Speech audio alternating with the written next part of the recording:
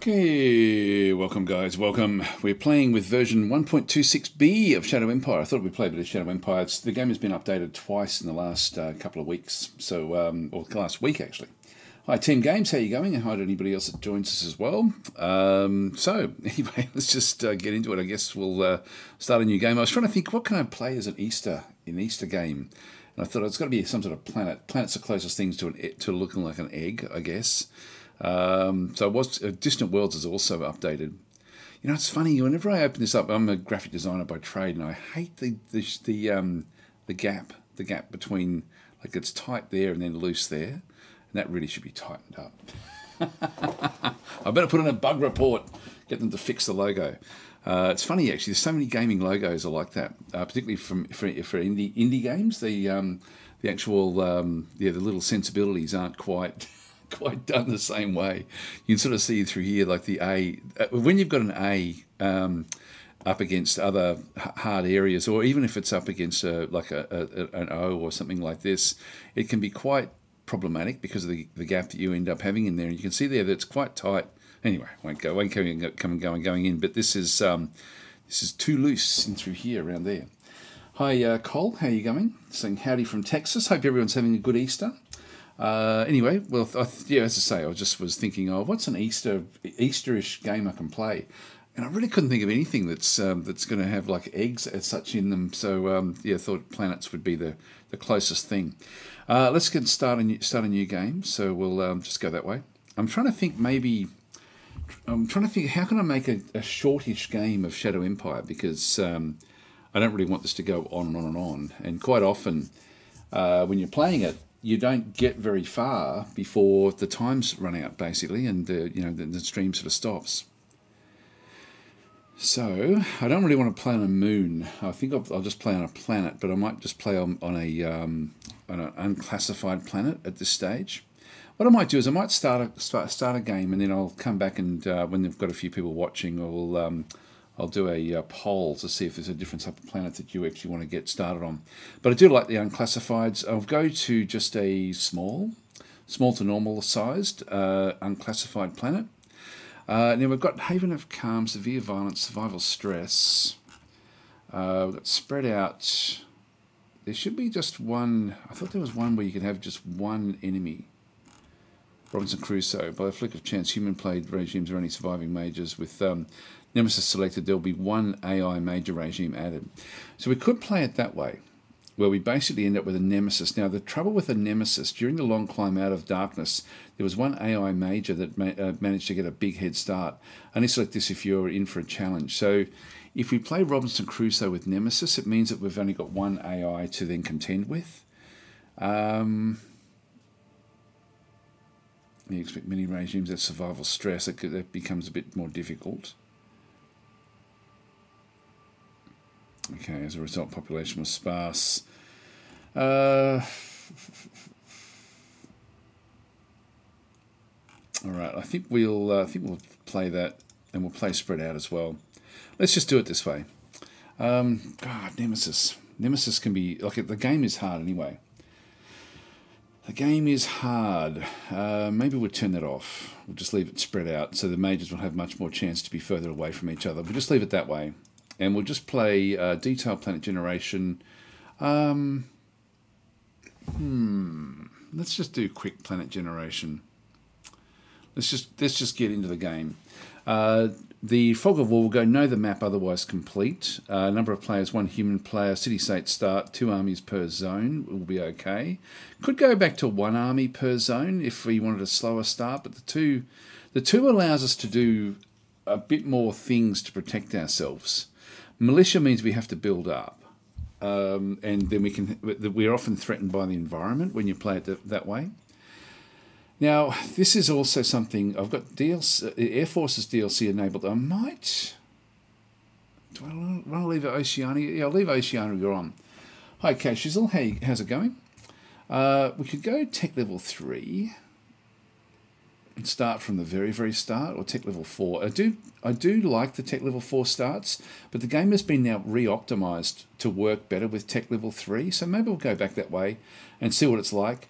The story modules, I just don't turn them on, just because all it does is add fluff to the game. It doesn't really add a lot to it.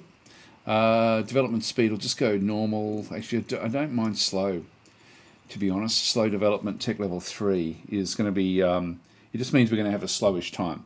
That will still be okay. Only the Supreme Command Council as selected in through there. I'm just going to play on regular. I am going to allow the AI more time to think, which means it's going to come up with a few more algorithms than what it would normally have. It doesn't really affect the game time all that much. Now, game variants. So I've got disabled epochs. It doesn't really matter one way or another, to be honest. Epochs are like the ages that you get. That maybe go for like 30 turns or something.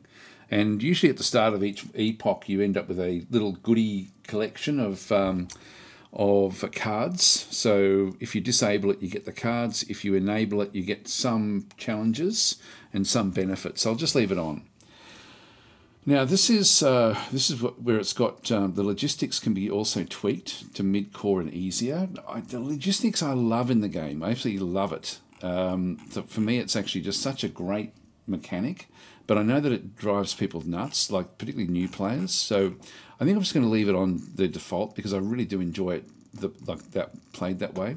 Let's just go and generate a world, and if we don't like it, we'll just regenerate. We'll generate an egg, an Easter egg. What will we get? The thing I love about the random planets is you just don't know what you're going to get, except that you won't get lava. Oh, an ice world! An ice world, it makes things very, very slow. Now, what we can do here is, before we go into it, we can actually then just go back in and have a look and see what we've actually got on our world. This is a frozen world with very limited landmass. There are a couple of seas. So in this case, technically, there's going to be seas. Like there will be different things happening. There's only one landmass that rolls through the middle of the map. We've got active geology, big ruins in different places. It's a fun little world with glaciers everywhere else. That's an interesting world. Wow, do we play that one or not? If we start off down in here, that's going to be terrible. But everyone else has got access to water. Now, water has been changed in the game. That's a really hard start down the bottom there. And the fact that it's got a small border means that's an actual start. So these have all got bigger borders. That's an actual start there. That'd be great. Got the dock. So 5 flats. Yeah, dome farms would be what it would be. This one's also on the edge of the glacier. That one's a long way away, but that's not. That's just a minor one. That's an actual start as well. That's interesting. So Lime Mountain. Well, I don't know. It's sort of London is a minor, so got London back in through there. God, do we want to play an ice world? Or do we want to play something different? Yeah, so Vaint is saying with snow maps, tracked is king. Yeah, it's sort of one of these things where the game is it's very slow marching around in the snow. Like your actual forces are extremely slow. If we end up out here, that is going to be really hard. Although we start on the glacier, we can get water from the glacier. It's just a little landmass there. Richter's Mountain. What do you reckon, guys? Should we play this one, or should we generate another map?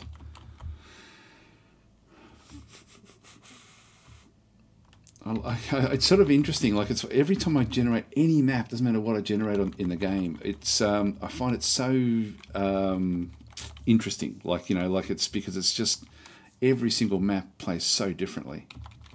And like that's what I love about the game. It's just such an incredible game. There's a sort of like an island with glaciers, and glaciers can melt depending on what happens with everything in through there. Which we just regenerate another one. Well, that was interesting. That was zero row C.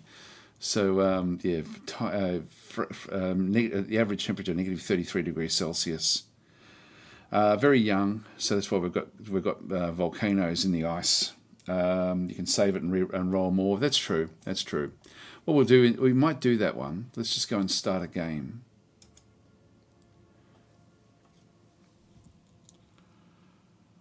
Now, where are we? Changeshire. So this would be a good start for us actually. I'll just go and grab one of my logos and primary color, unit color. Just go with those, and I'll just pick whatever the top one is of the next three. So we'll just go and click on OK. So enforcement, fist, and meritocracy. There we go. Without sort of thinking about it too much. So what we can do there is just, as you say, save this one away. And we do, this one is a fairly easy start for us if we did play this one. If we just go back out from here.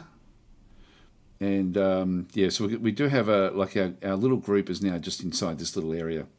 And we have water, we're on the edge of the land. There's no foliage, so that would be fairly interesting. Actually, I will just go and save this.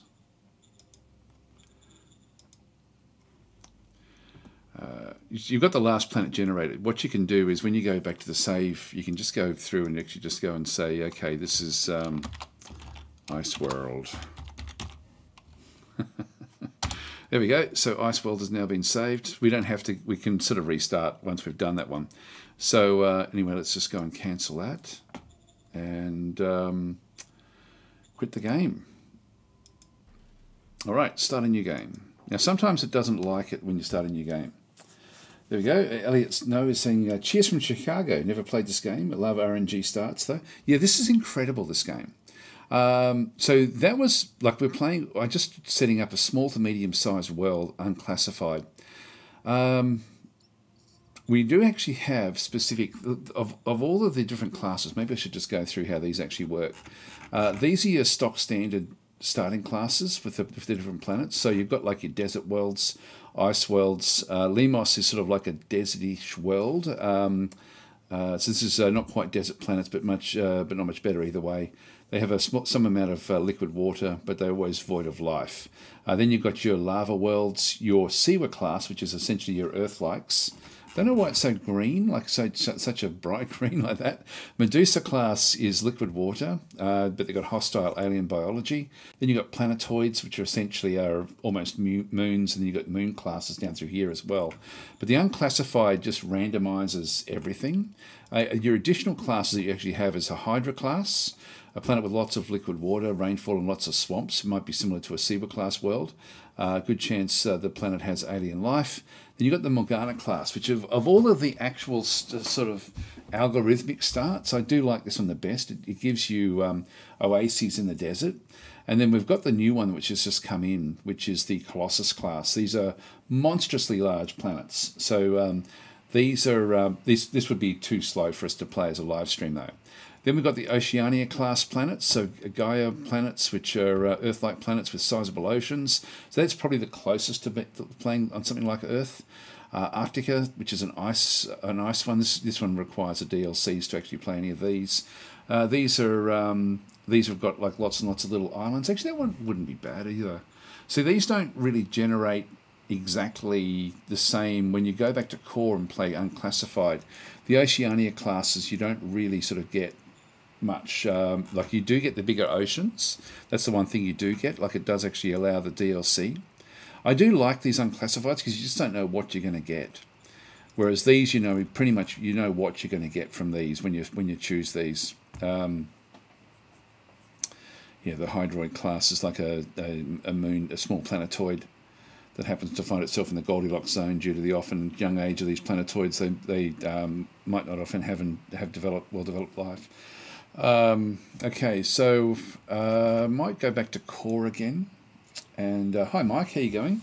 Saying hi, chat. And Daz, I wish I could get into this game. Maybe this stream will do the trick. It's one of these games where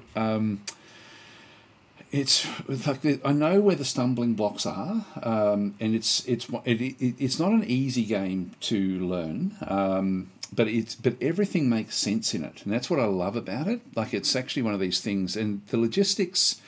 I've got like a couple of little house rules I give myself with logistics, or not rules, but I give a couple of guidelines that I use. Never try to let the logistics get to the point where it's close to the edge of it not working. Always have about double what you need with logistics, and then you should be okay. So I sort of keep that on. I'll go through it. My approach. I'll do one more unclassified, and if we and then maybe we'll have a look at something else if we want to do that way as well. I'll just keep the same settings that we had there before. Just go continue.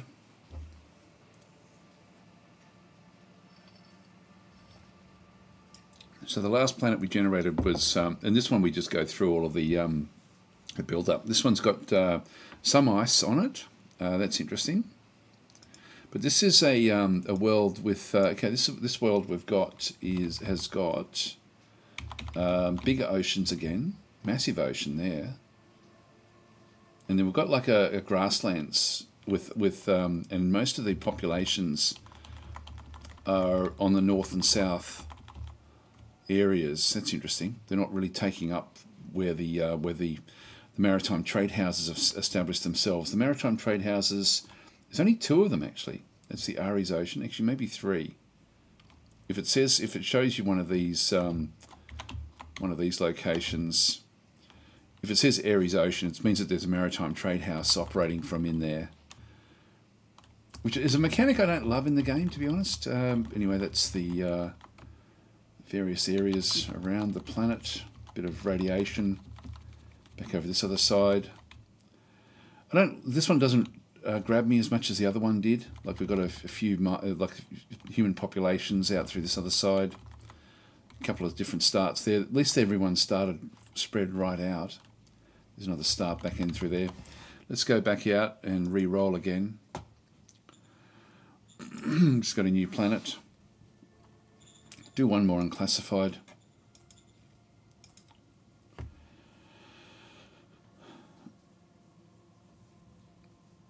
Yeah, Casey's was saying I spawned a bunch of hostile aquatic aliens once and was dead in less than 10 turns. Oh, it can happen. I've been killed in the first turn with the robots. So this is planet almost perfect in fast orbit around a yellow G2 star, so like one of ours. Let's have a look and see what we've got. If you go and click on this one does look like an ocean world. Interesting. Again. So we've got everyone's very, very spread out. There's hardly any life on this, any human life on this planet. And again, devoid of life. I think that one's that's too far apart. So that one's not really all that good. We'll try one more. Unless you guys want to see some of the other generated planets, like where you use the algorithms. Or we just do a slow start and see what we end up getting. Maybe we'll do that if this one doesn't. Oh wow, this is too big. The oceans are way too big in this one. Yeah, no, this is. That is basically unplayable. There is someone up the top there. Wow, that's not going to work. Okay, I've never seen it generate something like that before. Not this bad. This is terrible. Yeah, little ruins on these little islands around the place, and just this one here in amongst the radiation zones. Yeah, that's no good. Jungle planet with tons of aliens is usually a lot of fun, says Vaint. It's too slow. That's the trouble with jungle worlds, is it's too slow to expand. It's so that becomes tricky. Let's just go to new planet, but what we'll do is we'll do an actual we'll do unclassified. I'm just going to continue. All I'm playing here is just spreading out the factions. I'll go into detail planet generation and I'll explain sort of what's going on with it, and that way we'll try to get something that would be fun to play. But jungle worlds are too slow. What else can you use oceans for in this game? Well, basically they're a block, and you need to. The DLC, to be honest, the actual the Oceania DLC is not. I don't like it, to be honest, for the simple reason that I wish I had navies that I could control, because you have to go in with the these maritime trade houses. They're sort of like the kings of the ocean, and you have to actually buy shares with them. You have to manipulate them in certain ways. You have to trade with them, and then they will then transport you around in the oceans. So I don't mind them if they're a side feature, but I don't like them being a central feature. Not until we get oceans. Not until we get navies. Navies will come at some point. I can turn it off, which is what I often do, to be honest, because. But I'll just see what happens. If we end up with too much ocean, we can then just go from there. Let's just go continue. So with the detailed planet generation, every single little thing that happens in this game has a purpose. So when you see like the gravity, the temperature, the solar irradiance, planetary age, the map size, all these sorts of things, heavy elements, these all have a big bearing on what actually happens with your game, like everything. And so depending on what you roll, you're going to have all sorts of different problems will come with what you have. And so in this particular planet, one thing I would suggest if you are new to the game, if you're going to do a detailed planet generation, don't accept anything with heavy elements less than about 100% if you can help it, because that means that you're not going to find minerals. And minerals are going to be very, very rare on this particular planet. But even the things like the spin, like the amount of spin will then dictate the amount of wind. Or if they spin 23 hours, it means it's not spinning very much. But in this instance, with such a high tilt, 40 degrees, there's going this between summer and winter on this planet is going to be very, very pronounced. There's going to be a lot of changes through the temperatures between summer and winter. At -8, we're going to end up with thaws and other things happening as well. So, but this for me would be to do a re-roll. 77 still not good enough. Let's just do it until we get to about there's 138. Now this one here is 0.4 G, so about nearly half what we have. The temperature is the average temperature is 0, but that does mean that there will be higher temperatures around the equator. So there will be thaw through the middle, but then there'll be frozen pole caps, and they'll be fairly high. To put that into perspective, the Earth is the average temperature on Earth is 15. So this is going to have very, very high polar caps, a tilt of 23 degrees. Now, the next thing we have a look down through here, solar irradiance is good at 1,200. That just means that solar energy is going to be viable. The planetary age is 2 billion years old. Now, that actually means that there's a good chance life will form on this planet. So that's a very, very old, it's reasonably old, like we're 4.5. There's a chance at 2 billion that we're going to end up having life. Sometimes you'll find planets that are like 0.2 billion years old. They're too young to actually to have life. In fact, they're even too young to really have an atmosphere.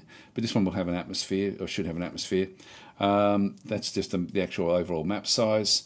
The spin, 22 hours, is actually pretty cool. We're about half an astronomical unit away from our sun, which is a KO star. We're a K2 star. We're a hotter star. So this is heading towards a the red shift, like they're heading towards a red dwarf or something potentially. So anyway, let's just go and continue. So these are the redder the star, the longer the life of that you can then have with your planetary age as well. So if this is a blue or a white star, then we wouldn't see anything like 2 billion years. That would be about the life of the star itself.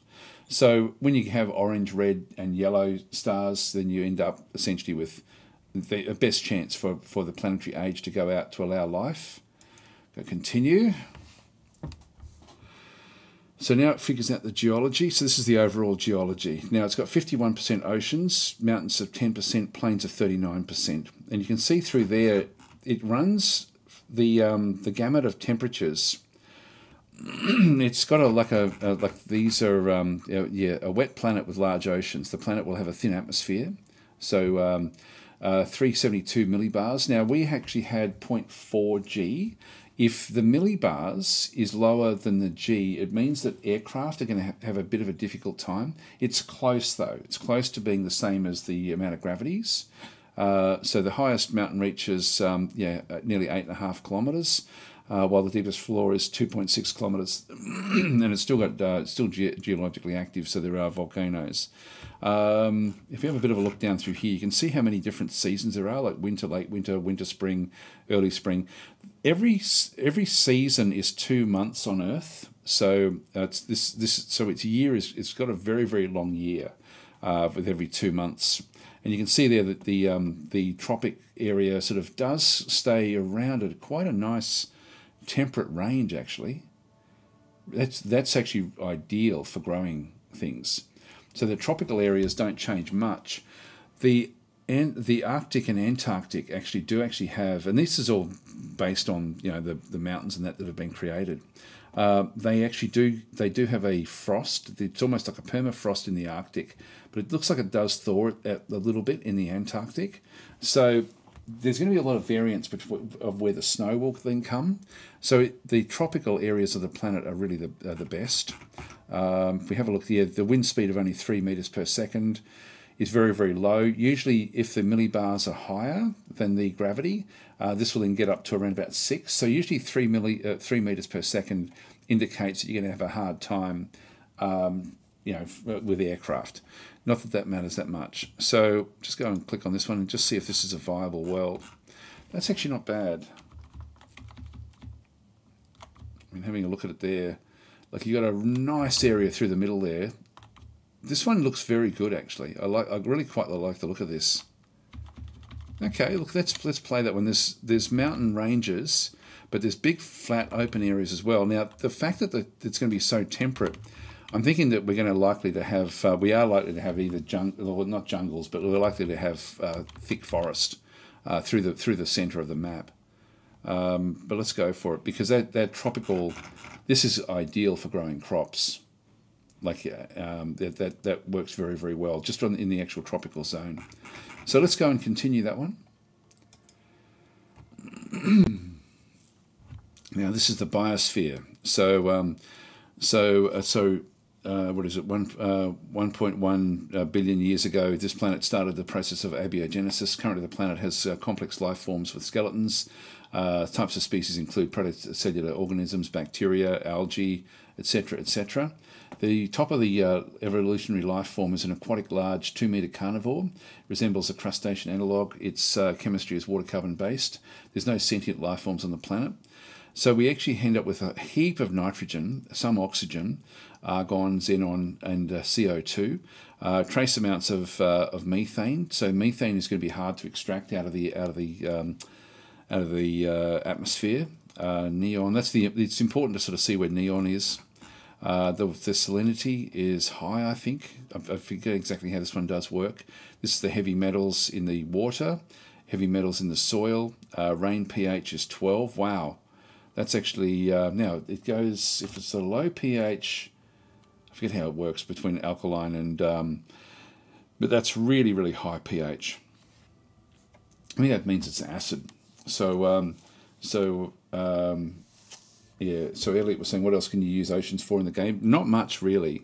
But this is a very high salinity, but also high acidity. Acidic, is that right? Alkaline goes back the other way, doesn't it? So if it was 1 pH, but 7 is neutral. I forget what we have here on Earth. I know it's not quite neutral. Yeah, low pH is acid. So high pH, this is alkaline then. So this is like an ammonia type. Well, it's got low ammonia in through there, but this is sort of like going to be a very high base water. And so this one here, if we have a look at it, it's basically got the. There's really not a lot going on this particular planet when we have a look at it. Like this is the bioform of the planet.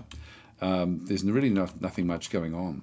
If we have a look at the auxiliary information, we can then go and see the Buy Lobster, the Superstack evolved. So there's just Veroweed, which is probably, you've got sea plants, sea herbivores, and sea carnivores. So there's only life in the seas. I think we re-roll this one.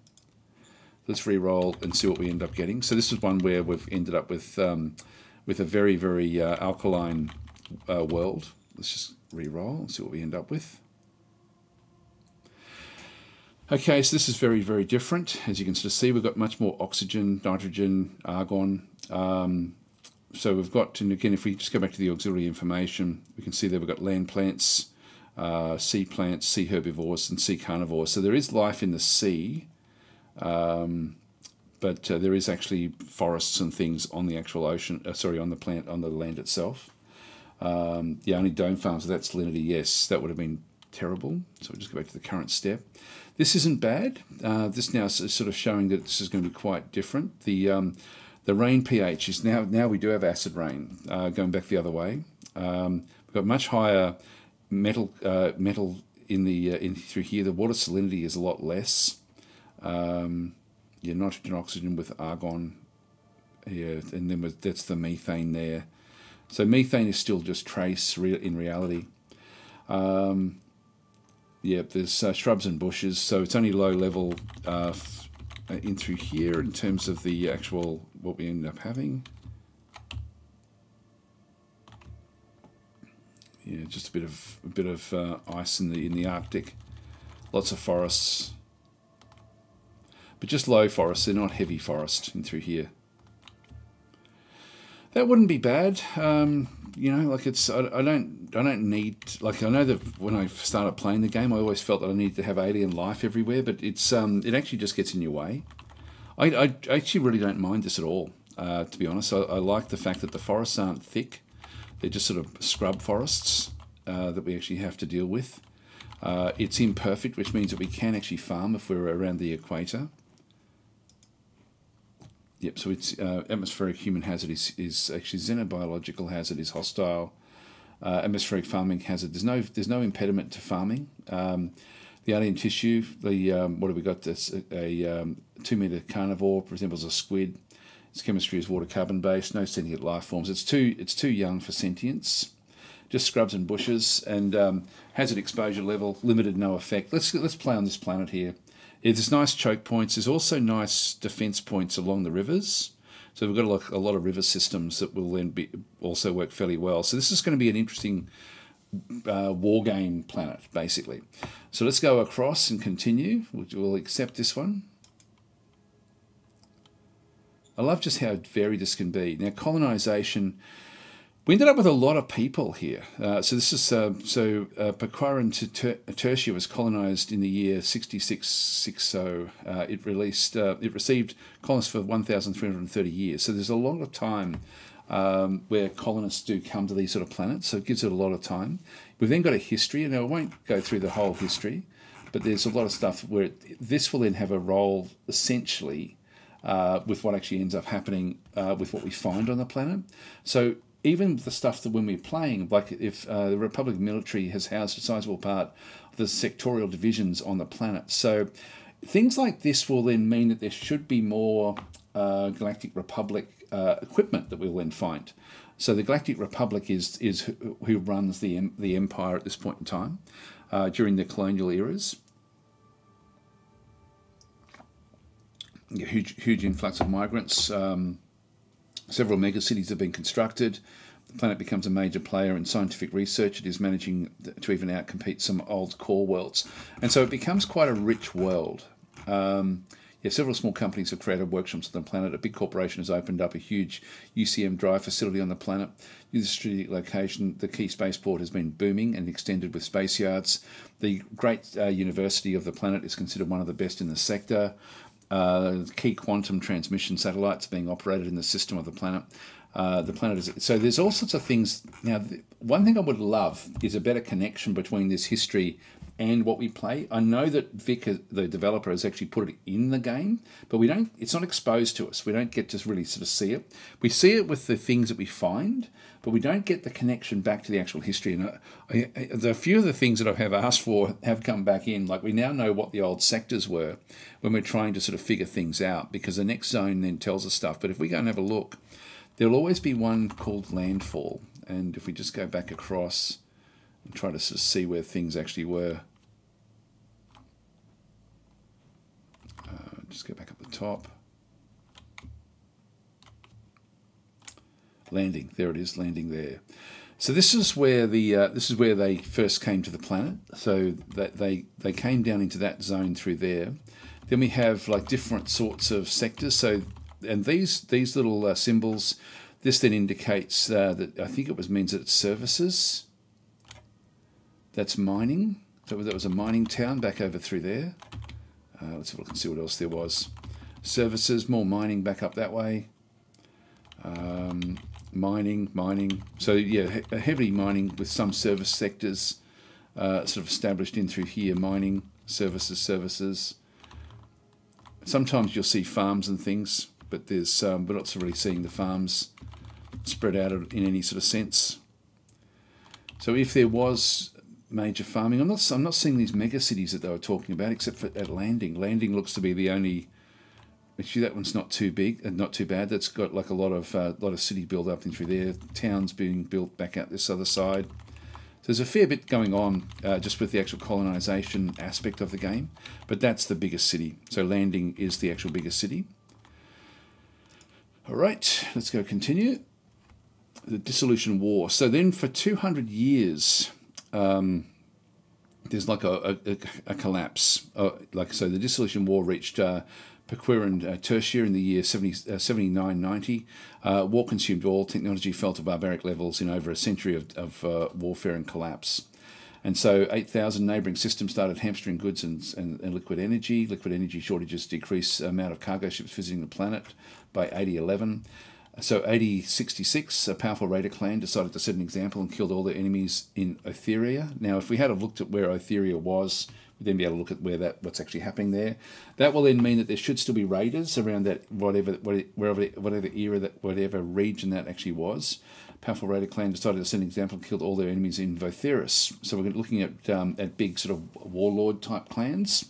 An extremely deadly disease hits Topetus and Sicilia.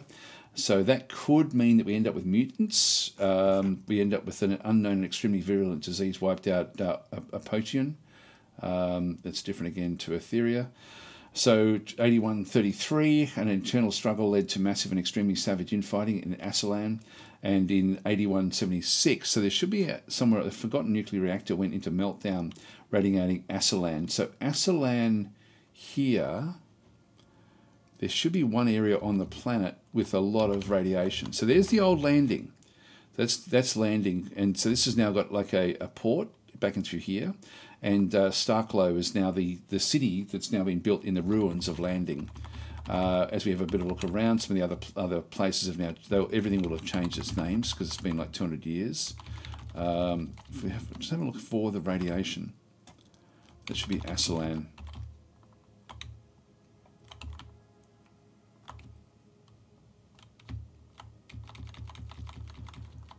Not seeing it there. That's the old mining station that was up there, up the top there. Now the city has completely collapsed. We had the city that was back in around here. I'm not seeing the nuclear reactor. Yeah, normally there's going to be like an area of radiation out from where the reactor went into meltdown, but I can't see it there. Some of the roads are sealed. Like this is all sealed roads between these different areas coming out of Landing. Dirt roads going out from this one, and so it's full on collapse at this point in time. So it's sort of so the game starts you in after 200 years of Dark Age essentially. We've only got 1.6 million people left.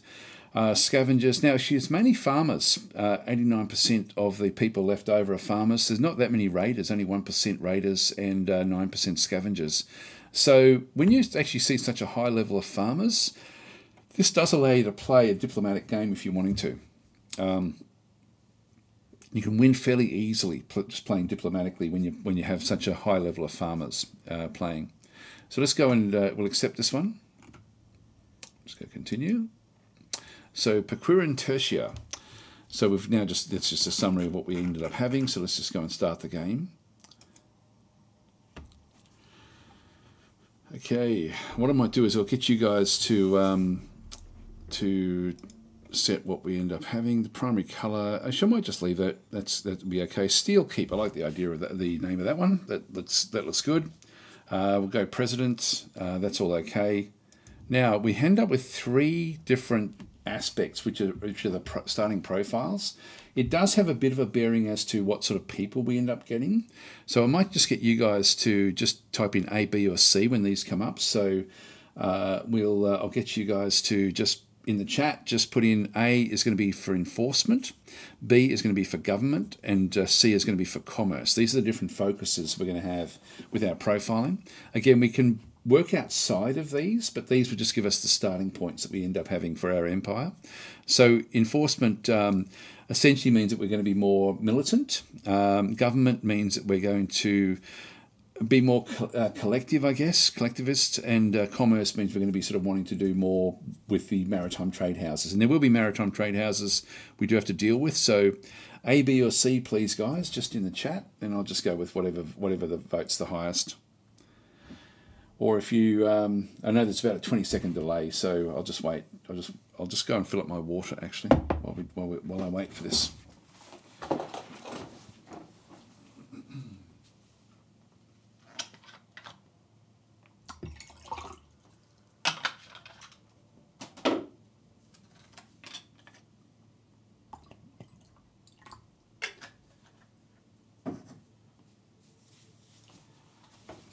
Oh, we've got an A and a B, and there's another A. There's all A's. Going enforcement. You're going to make life difficult. Okay, by shooting anyone that protested starvation. There we go. So the next one that we have is Heart, where we sort of like it's more about sacred oaths and loyalty. Mind, which is they wrote a book and enforced it strongly. Or Fist, which is they did many deeds. Now, after original intent's B there, I'm thinking that's from the previous one. Rogue saying, hi guys, and glad to see Shadow Empire stream. So the differences here is Fist just means a more heavy-handed approach. Mind means a more scientific approach. Heart is essentially just a, I don't know, sort of like a high loyalty and oaths, etc., like that. So not morale as such, but that sort of ethics, I guess, to a large degree. So Peter's then gone with A. So we've got a C and a B. So we need got a few C's, a B there. So we're looking at Mind and Fist at this stage. Mind is good if you've got sentient life forms, but not great otherwise, to be honest. So science research, says Paul. It does help a little bit. Okay, we need a couple more just to break the there we go. Another A. A is probably out of the equation, but it's between B and C at this stage.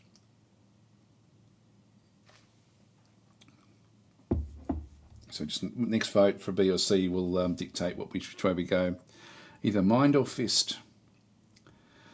One more vote, please. One more vote. Nope, I'm going to have to roll a dice. Roll a dice between between B and C. Oh, there we go. Got C. Got C there. Okay, so C it is. So we'll go Fist. So this is now the last one is quite an important one. This is actually the sort of style of our government, which is going to be either meritocracy, which again is great if you've got sentient life forms. Autocracy is going to be sort of more stronger militia that will protect and conquer, or the quality of life and with it, democracy. Democracy, we can buy our way out of things. Autocracy, we fight our way out of things. And meritocracy, we essentially sort of we think our way out of things, essentially. So I'll just leave. So Rogue, I don't know if you're voting for autocracy in this instance. I'm guessing that that may be. I'm guessing that you're in this particular one. So I'll put that down as a B for that one. So vote away again, guys, please. This is random as well. Like quite often I'll just go and choose either the middle one or the top one or whatever it might be across all three, because it doesn't always just stay in the same position. So we've got an A there for meritocracy. Again, it's interesting. Oh, hang on. C meritocracy. C or meritocracy. We've got a few C's there. I've got an A there as well. Democracy is like for having this many farmers. Democracy is going to make it an easier run with that side of things. I'll just wait for a couple more to come through, and then we'll choose that. Oh, okay. So meritocracy back up the top there. So we've got A, 1, 2, 3, 4. 1, 2, 3. So it's now between A and C. It's between meritocracy and democracy. The next vote for either one of those will dictate which one we go with, because it's even at this stage. And I'm just going to pop my air conditioner on.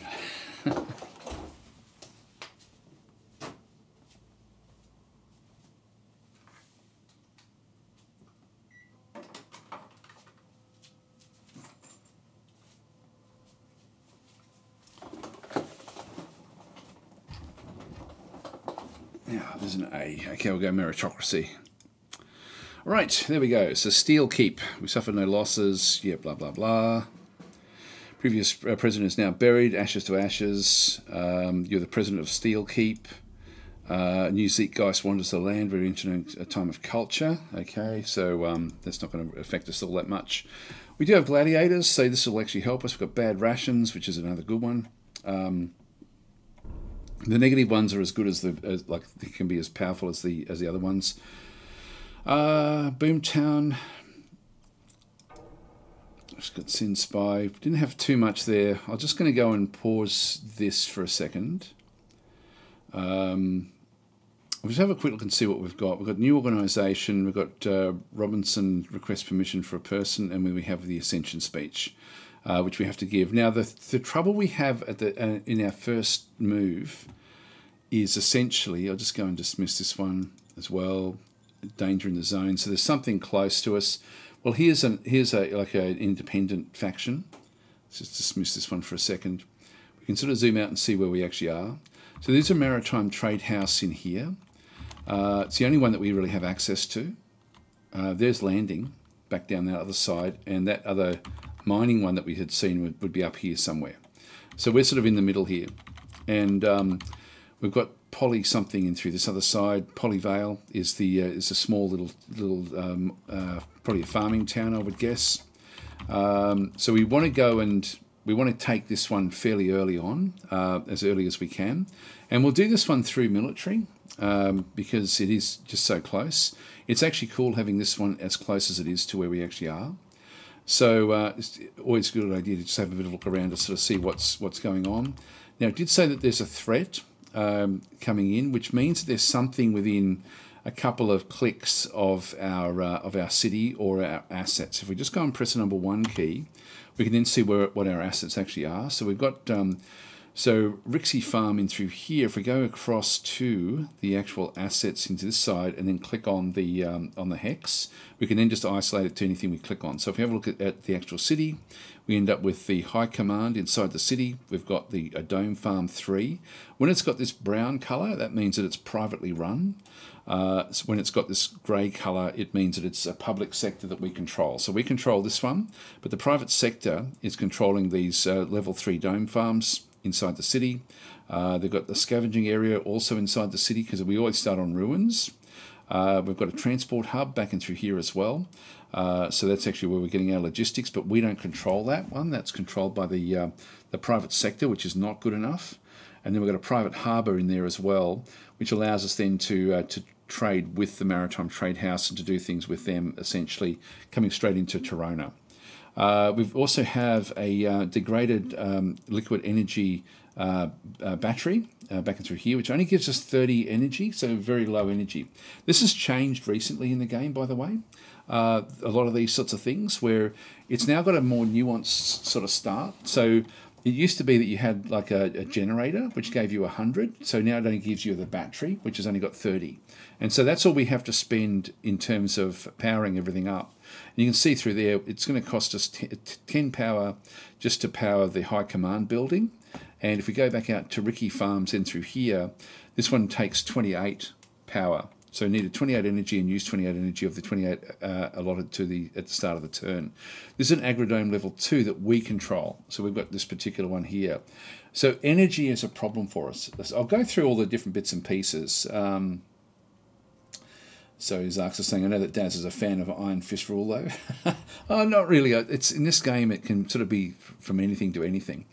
And so we don't know exactly where all of the other cities will end up being. We need to sort of go and explore from here. But I always like to have a bit of a look to see what's actually going to happen. This is certainly open to us. So we'll go and sort of surround Polyvale and attack them fairly early on.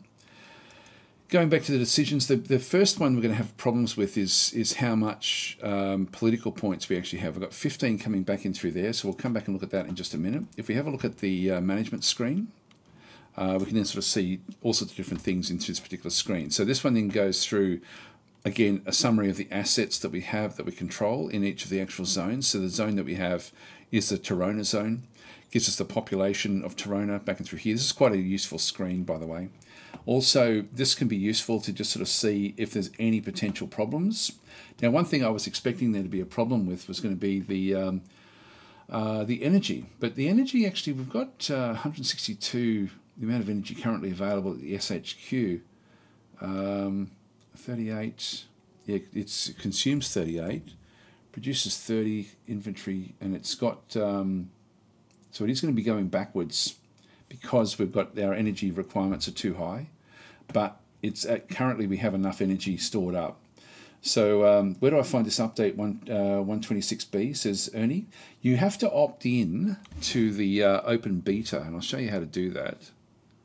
Actually, can I just go back out? Just go back to the map. It's got a weird system of minimize. You have to do that to minimize. If you go to Steam, you can do it in all the different versions of the game, but if you this is the way to do it on Steam. So you can see it's got Shadow Empire and then square brackets open beta. If you right click on the Shadow Empire name on the left of your library, go to Properties, and then go down to Betas in the Properties area. And then in the betas, you'll see a drop down, and there'll be a few different sorts of things in through here. So open beta, in fact, it probably is only going to show unless you're in the actual closed beta, which I am, but I don't opt into that one. So the open beta is what's currently available. And so you basically just go and open that one up, and then you get all of the changes that are being worked on, which is actually pretty cool. I'd much prefer that with this game than actually just going with the stock standard. So if you go with none, you're just playing with the whatever the current release version is, which can be months old. So yeah, Rogue is saying always play the open beta. It's always stable and is the best way to play. And yeah, I agree 100%. I'm saying from my experience, it's fine to leave Transport Hub as public. Initially, yes, but that's something that we don't need to worry about that just yet. I'll go through what that sort of cut-off point is, but we'll go through that one. Noel is saying, I just bought this game as I like the look of it. Delighted to catch a live stream of it so I can get an understanding of how things go in a game. Okay, well, look, I'll go through my steps of what I look for, where potential problems actually are, things that you don't really not... what's an account alert? What does that mean? Oh, Headquarters World War II has been revoked. Right, so I've read that one. Because I end up with so many different games that come in from developers, they have limited life, and so it's not as if it's being taken away because I've done something bad. But it's Headquarters. I did get the message the other day that Headquarters was going to be revoked until the next version comes out, and then I'll be given the next version of Headquarters. That's a really good game, by the way. That's coming out in the next month or so, I think. Anyway, let's go back to the game. So, one of the things before you start to go through your decisions, because our first decision, we've got like this is going to cost me 1 political point. I've got 15. Sometimes you're not going to have as many as that, and I'll show you why that can change. Request permission. This is to approve. This one's going to cost me 1 political. So we're down to 13 already. Then the org decisions are 4 to go and grab those. So we do have enough to do different things. But if we wanted to do other things in here as well, we may need to be storing these up. And particularly if we need to start to shuffle people around. And that can be something we need to just go and check on. Now, we're only playing on regular mode. I'm not playing on any of the really difficult modes. And so in this case, it's not as critical to make sure that we, to see where our limitations are in terms of, well, first of all, have a look and see what you've got, what you're actually spending. Anything that's going to be less than the turn before. So if the inventory goes up, it means you're getting extra stuff coming in, which is great. So yeah, so Ernie's saying, so is the open beta is 126B? Yes, it is. Yeah, it updates usually about once every couple of weeks, and it just came out yesterday, I think, the latest one. Noel is saying Daz has some excellent tutorials in the game, a little old now, but still relevant. Yeah, the base of the game hasn't changed a hell of a lot, but there are some certain little things like there's much less energy now at the start than what you would normally start off with. And certain things are going to chew up different resources. Now, one of the interesting things in through here is that we actually have a transport hub, which doesn't actually cost us anything. But if we run the transport hub ourselves, it would cost us a fuel. And so we actually do have a little bit of fuel coming in. You can see there that we're picking up 16 fuel. We're not expending any fuel, and but except for our units. So as we go through and move our units around, they'll then start to have a fuel requirement. Fuel comes in. Actually, I'll go through all this when we get back out onto the actual game itself. But anyway, the assets. Just have a quick look and see what your assets are. This is such a useful screen. This one here. This one, it used to by default start like this, and this is actually feedback that I'd given them because I thought for new players, really this is much more important than the list of things that you have through here. But having said that, like with our food situation we actually have through there is getting more and more. We don't need as much food coming in. So if I needed to, with our agrodome through this other side, if I needed to save energy, I could go and click on this and then make it run at lower production. And so to check things in the preview, if I go from 100% production now to say 50% production, we'll then sort of see that we end up with less, but we're still positive with what we actually have. So we're still in the positives in through that side. We're actually getting more than what we need. And our energy requirements have now gone down to 14. And same with the water requirements have gone down as well. Quite often, because we're on the edge of a water source, water shouldn't really be a big problem for us. And you can see there we've got we consumed 225. We've got a zone inventory of 450. It's in reserve and it stays at 600. So that must be the maximum we can store at this stage.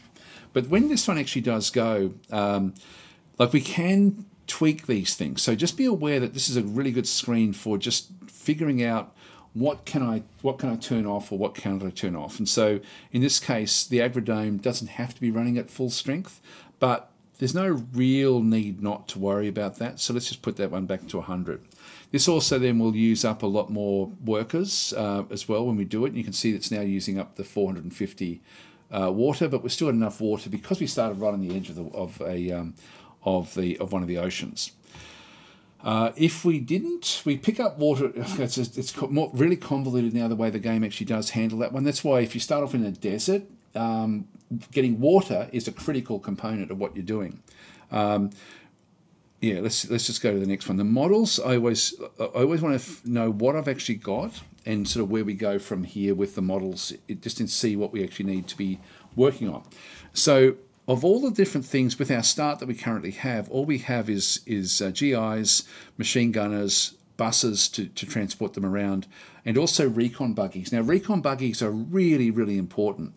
Now, the screen that you want to be evaluating these from is the design screen. So you go across to here, and what you're looking at is the two different these two first numbers in through here are the important ones.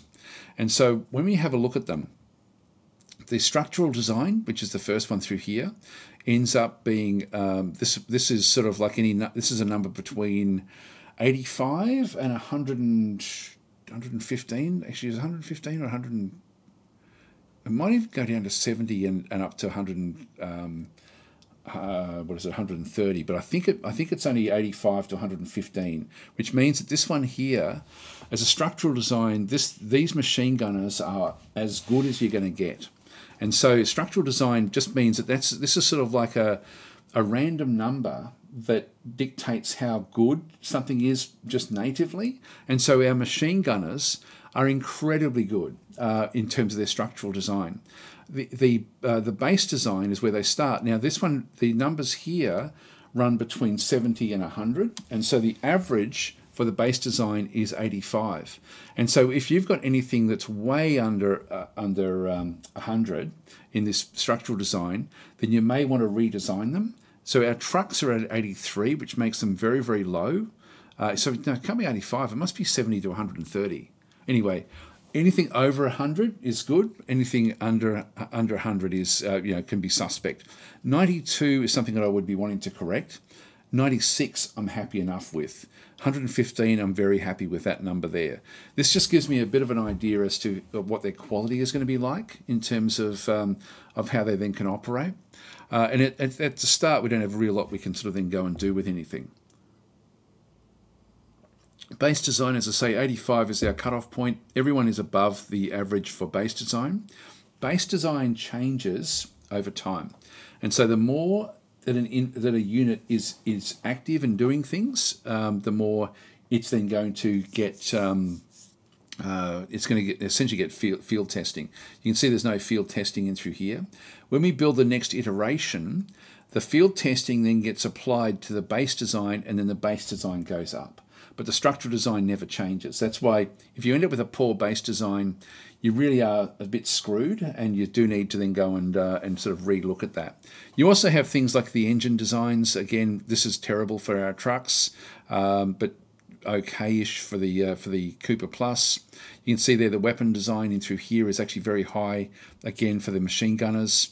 Okay for the GIs, low for the Cooper Pluses, and then the armor designs as well, with how they go with armor. These are all a bit low in through this other side, but overall, I'm actually really happy with the machine gunners. Machine gunners are your defensive infantry, whereas GIs are sort of like general, not really offensive. Infantry is not great at offense. So at this stage, we're still early in the game. We don't need to really worry too much about redesigning, but it's just nice to know where you stand. The leaders, now what we're looking for here is capability levels, is all we're really looking for. And what we want is capability level 4 and 5. So we don't have anyone in that capability. So we've got some pretty shitty leaders. So let's not worry too much about them in any sort of sense. The one that we do need to look at is the reserve pool member, because when we get our first person in, that will be the one that we have to then go and deal with, unless we bring another one in.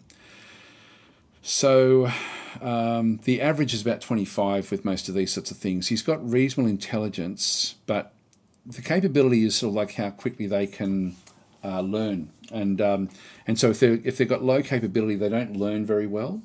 And so when we end up with somebody in a critical role, even though he's got like high intelligence, he's not going to learn what he has to do. His experience won't go up as strong as somebody else. So one of our goals will be to bring probably someone else in, I would think. So we'll have to look at that one a little bit later on. Profiles, we looked at them at the start. We won't worry too much about them. We don't need to worry about them. Technologies, we start off with all the early tech. We do need to try to get this new tech. Now, the ones that we're going to be needing is actually going to be the Economic Council, just to pick up some of these other things like the power plant, the university. Solar energy is critical. We're going to have to really aim for that one as fast as we possibly can. Ammunition factory back and through here. The hospital, all of these things are quite important. The military council would be okay, but the economic council is critically important. So I need a good leader for that. So that's, and at the moment we don't have anyone that's really any good with that particular one. Let's just go back to the map. So we can see that our leaders are a bit of a problem. I'll just press number 1 again, so we can sort of see what's going on. I'll just click off the other side. Other things for us to have a bit of a look at before we get started is the strategic map. Sorry, so that's the strat cards. Where's the strategic map? There it is there. Just to see who's around us. And so we've got Pekino Pax is down below us. And this then just tells us, like when we click on these ones, this is culture unknown. 33, unclear what their intentions are at this early stage. Polyvale Confederation, unknown culture. 35, they're pretty friendly. Queen's Fort is also, we've got a border with them as well. These are all minor factions. Rasola territory.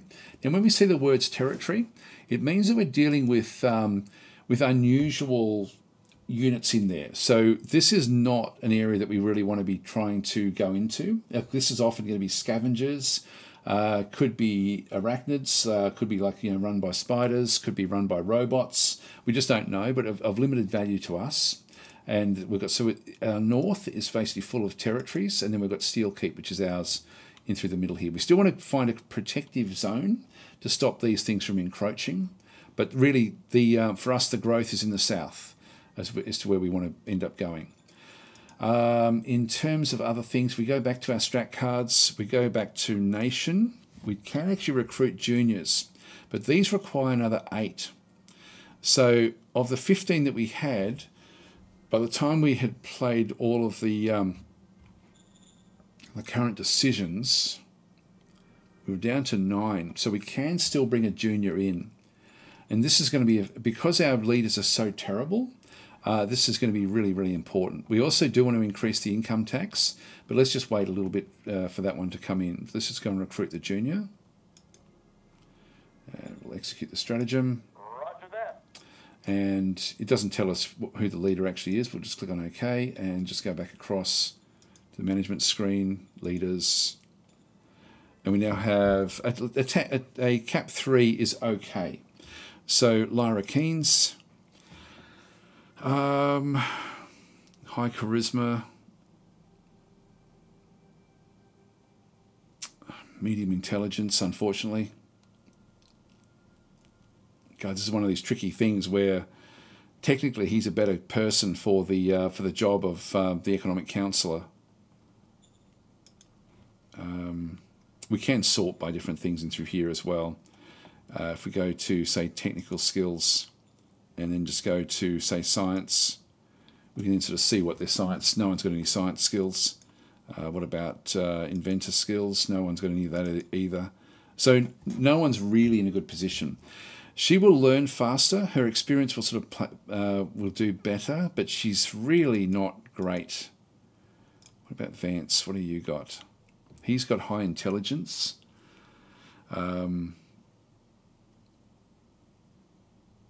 He'd be better ultimately, but he also now he's also got very, very good. Like he's already heading down towards the command. So he commands the 2nd Motorised Light Infantry Brigade at this point in time. These are cap 1s. Cap 1 and 2 usually are, he's too good for that role. But to move him out of that role is going to cost us a bit. Supreme Command Council is only a cap 1. Wow, look how unintelligent he is. He is terrible. So that's a problem.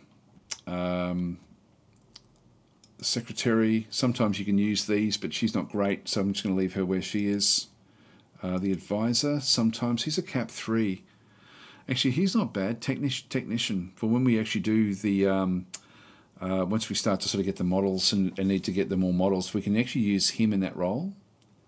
But his intelligence, he would actually work fairly well with whoever we place in there. He would actually be a better person, but to call him up and then relieve him is going to cost me too much at this early stage.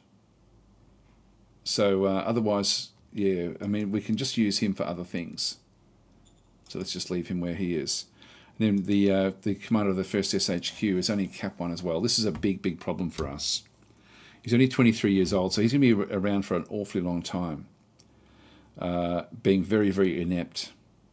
So he's in charge basically of the groups. Wow, that's a really shit group. This is one of the. This is terrible. So anyway, we've got that junior. We really can't afford. We've got 7 points left over. We do need these for the other bits and pieces. Economic Council. We have to bring the Economic Council in. Personal Guard. Yes, we'll allow that one. So this is, as long as it's sort of positive for everyone, I'll just allow that to actually happen. This is an autocracy type thing. It's going to change our profile slightly. And so we'll just go that way. And Ascension Speech. Now, this one goes up again. This is the advisor. Enforcement goes up by +11. We can push the others up as well if we wanted to. Now, I don't tend to worry too much about the profiles. I'll explain what they actually are. Like, the profiles are listed back over through here. And so I've got the 3 different areas. So this is the politics is the first one. So it goes from like politics meritocracy, which is at 48 points at this point in time. Then we've got politics democracy running through this other side, and then politics autocracy running at 40 in through here. So that's just with our actual politics. The next one down is to do with the society. So we've got enforcement, which would be the one that we'd actually then boost that one by +11 if we went that way. We've got commerce down through here, and then we actually have government is the focus that we end up having. Down through here, we then actually have the psychology of our people. So we can have sort of like fist, mind, and also then heart. And so when we chose them at the start, we started off by choosing these ones, and we tend to find that the groups will then come in with their own bent in a particular way. Like this one is pro-enforcement, so this is why this one wants us to choose that particular event in through there. So quite often the people that you start with, like, what has she got? She has got she doesn't like meritocracy. So if any decision we make for meritocracy, she's going to be against it, and she's also against commerce. So she's a bit of a doubting Susan or whatever it might be. Anyway, you've got the goon squad in your cabinet, says Kay Shizzle. Paulson saying, I thought you had a meritocracy. How are these leaders the best that you have? Yeah, no, it doesn't start off that way. It's not. It's just where the focus is. And so if we look at meritocracy, you can sort of see through there, meritocracy denotes that your nation strives to get the best people to the highest positions. Okay, so, and then we've got different feats, which are essentially the cards. And so can give regime feats. So Senate, so leader relation +2 if low ambition. Accomplished envoys, so gain at meritocracy 40, and three turns the highest. So diplomacy roles are +30, and we also then have a stratagem of recruit a talent. And so by having meritocracy, we end up with the potential to pick up cards, and actually that would be a good one for us. So we'll eventually be able to replace our cabinet over time with better people, hopefully. So capable supervisors. So recruiting talent, like we recruited a junior, but we will, because we're over 40, like we're 48, it means that we are going to be getting the chance to get these cards. In fact, probably the easiest way to look at this is to go back into the management screen and look at the profiles in through here. And so the way it sort of works, if we have a look at meritocracy, we're at 48. So this one here, we can pick up these cards of recruit a young leader that is capable back in through this other side. Now, if I go and I can't really sort of click on that one so much. Then when we get to the next one, the supervisors, we get this one at meritocracy 50. So if we can push meritocracy up into this one here, we can then get capable supervisors. We end up with benefits of per 1,000 population per work. We end up with extra food, and it does unlock the Grand Convention. So you need the Organisation Interior Council to generate these stratagems. A rare thing, a Grand Convention assembles all your leaders together for rallies and workshops. So it just, again, gives experience to the people. So you can see there's a focus as you go through them. Martial tournaments, when we come back to this one through here, once we get to 60, meritocracy, we end up with these characters. These are champions, great warriors. These can be then placed in with our military. And then we end up with... give a donation, your country needs you. So these end up where we can sort of do different things where people will then sort of supply things back. As we go back through the other ones though, see these are active. We're on 40 autocracy, so we actually do end up with like the bunker busters, which we can, there's a chance we're going to pick those cards up.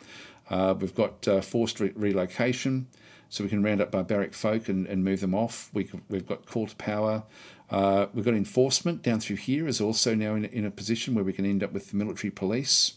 We've got a stratagem of emergency tax and also militia enthusiasm. So these are different things we will get. We don't actually have free market or bureaucracy. Volunteerism back in through here as well. We've actually up to here in Fist, which then gives us a chance to pick up no retreat cards.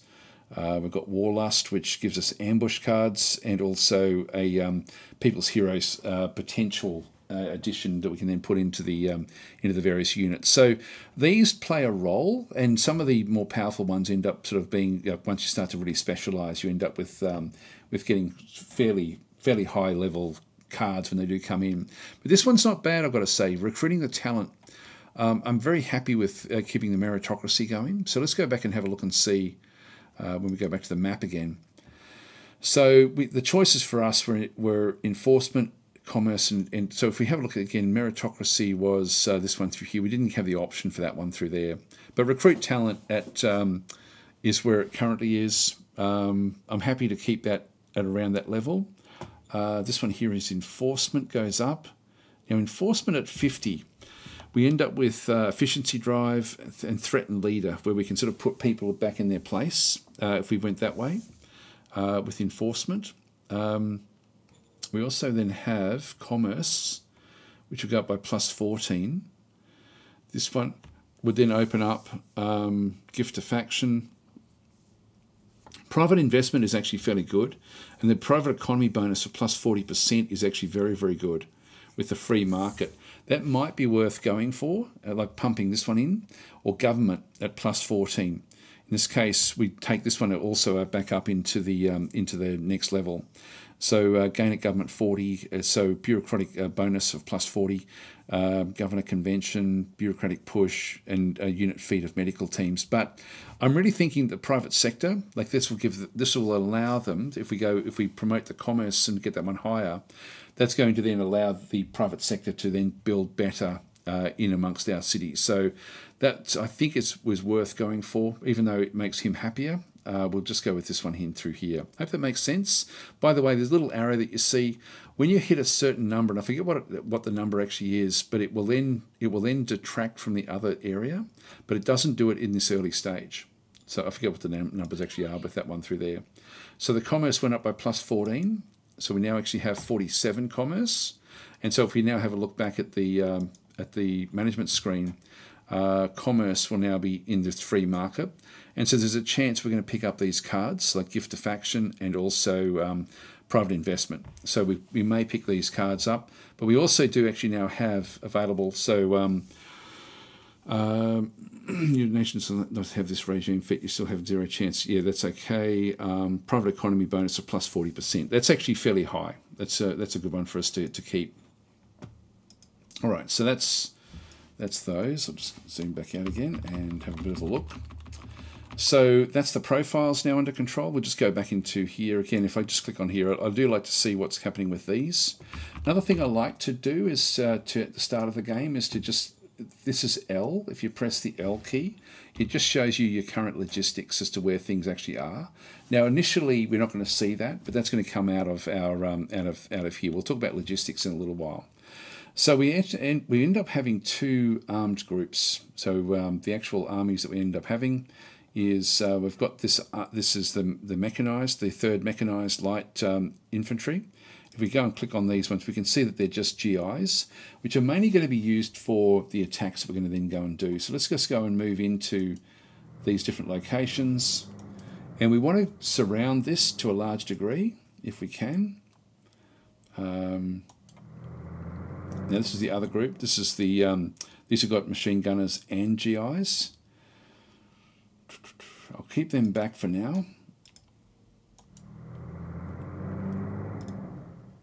And I'll just bring everyone across that's in the same group. There should be a commander there somewhere. That's the 2nd motorized. So that's the command group for this particular group. So that's that one. The 1st infantry is the ones with the machine gunners. Now I'm going to potentially just have a look into what we've got in through here. We do have one militia. Like this is a militia group. If I click on it a second time. So this one can then move up. There's no roads up through here into these territories, but there are roads down this way. So let's just go along the roads. We picked up this spa area. And we're on a small, like always look for areas that you can defend. This isn't great, but there is like a little river that runs through that side, which isn't too bad. We're going to definitely need a presence back at home.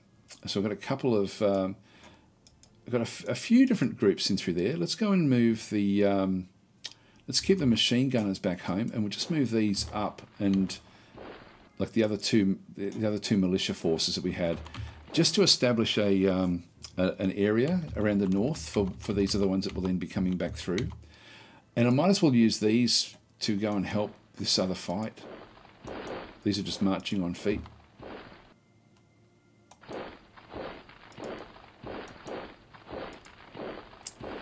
We will be wanting to go back out this way as well. I will just push this one out just to push the border back out. And we want our leaders close. Let's just move them in. We've got Supreme Headquarters back through there. Another militia there. Ultimately, we're going to be wanting the militias to also then just take spots. But I'm thinking that this area through here potentially could be anything. We don't know what's actually up that way. So we're just pushing the borders back at this stage. Now, sorry guys, I'm missing probably a lot of the comments in through here. If you've got a question for me, just do an @DazTactic. It will then sort of highlight in red. It doesn't beep at me, unfortunately. In Twitch it does.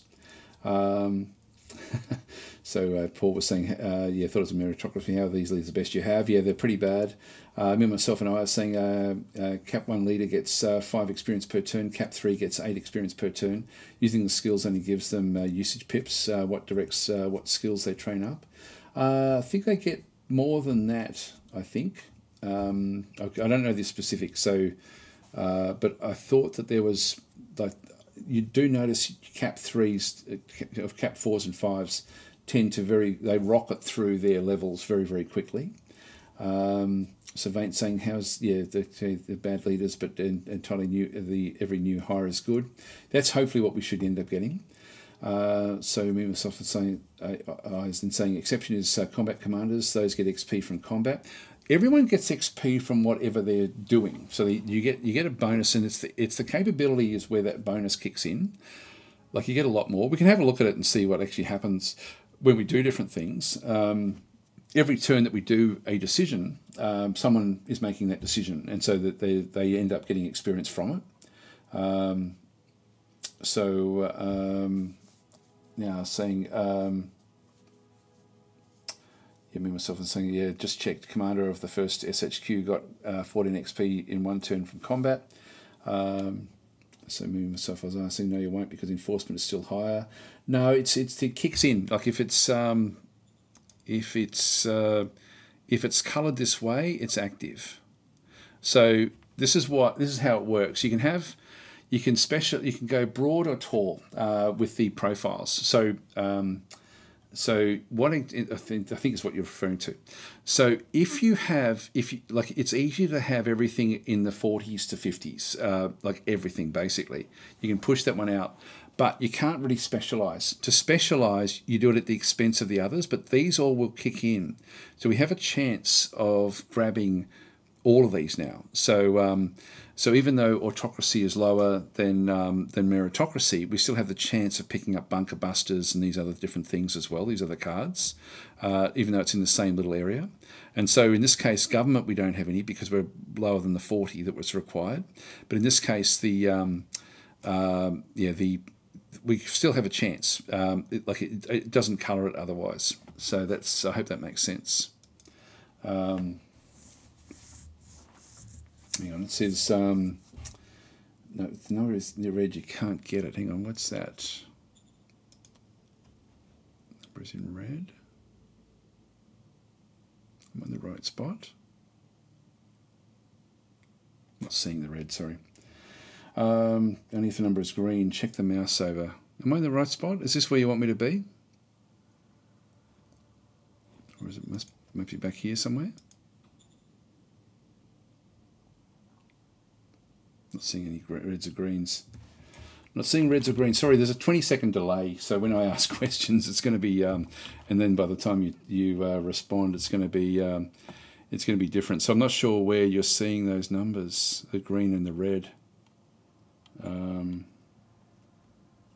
Yeah, I'm not sure what you're referring to. Sorry, not the skills, but what are you actually referring to? The skills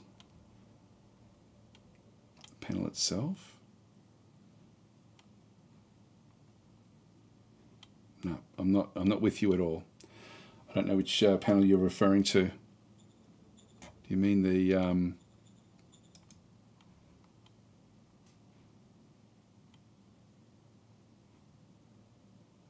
Nah, I'm not seeing the reds or greens.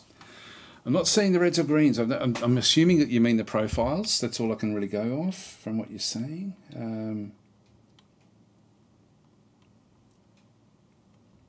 Yeah, I'm not sure what you're referring to. Sorry, me, myself, and I. I'm not understanding. So yeah, if you can just be a bit more explicit. I'm pretty slow when it comes to understanding things. To be honest, I'll put my hand up about that one there. Read the text in the mouse over. It's always it always says X turn the highest.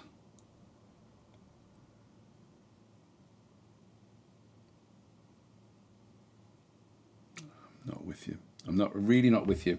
Am I in the right panel? Maybe start there. I don't want to go too slow, but I do want to cover what you're saying, because it sounds like you know what you're talking about. So sort of, if I can learn something, I always like to learn from this screen. Hover over the panels. Yep. Okay.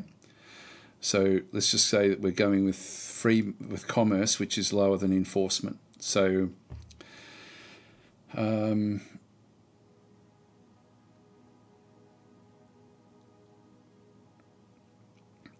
okay, so it says your nation, okay, maybe it's this top bit. Your nation does not have this regime feat. You still have 0 chance every turn to gain it, because the profile has only been the highest profile in the group for 0 rounds. It needs to have been the highest for 3 rounds.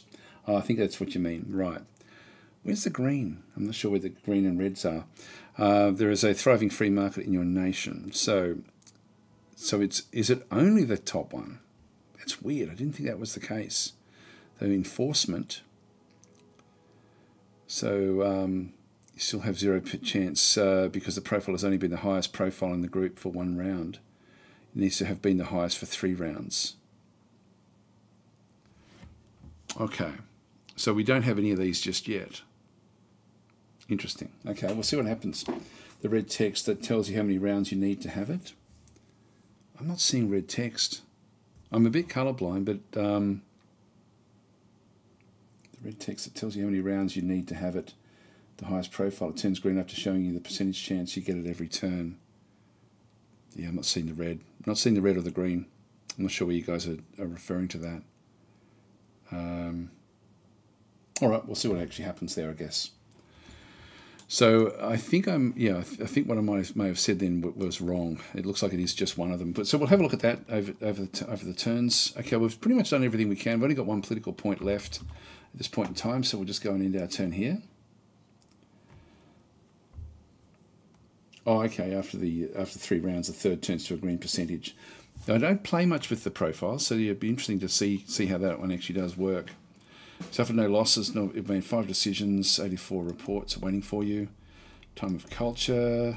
Okay, so we did actually pick up. Our scout teams found ancient storage. We've got 2 high-tech items. These aren't that great, other than and we've got 4 machinery. That is actually quite useful, and some credits, which is also useful. That's one thing we didn't have a look at actually. The organisations generated two new factions. By pressing L, we now get to see where the flow of logistics is going, which is fine. So we can sort of see those. I've got it also coloured so that we end up show the operational logistics. I do this so I can see where the greens finish. And so you can see through there, it goes from green to aqua. Like if I turn that one on or off, it looks like it's all pretty much green in through there. So that one's still under full full sort of production type thing in through there. Let's just stay on this side of the river with these. I just want to block them off at this stage. Just move down that road. Move these up. Yeah, this is now changing colours where the supply is now sort of dwindling away. Goes into red when it becomes too difficult. So we'll just push this back until we can get sort of like an area that we can then defend. Back up this other side. If we have a look at these, is that going to show us much? We'll have a look at that in another turn. Now, money-wise, we're doing okay. So that's actually still okay. Here we've got 18 political points again. We do actually have a whole lot of decisions. Actually, maybe we should look at those before we do anything. So, dissatisfied elements in Polyvale Confederation.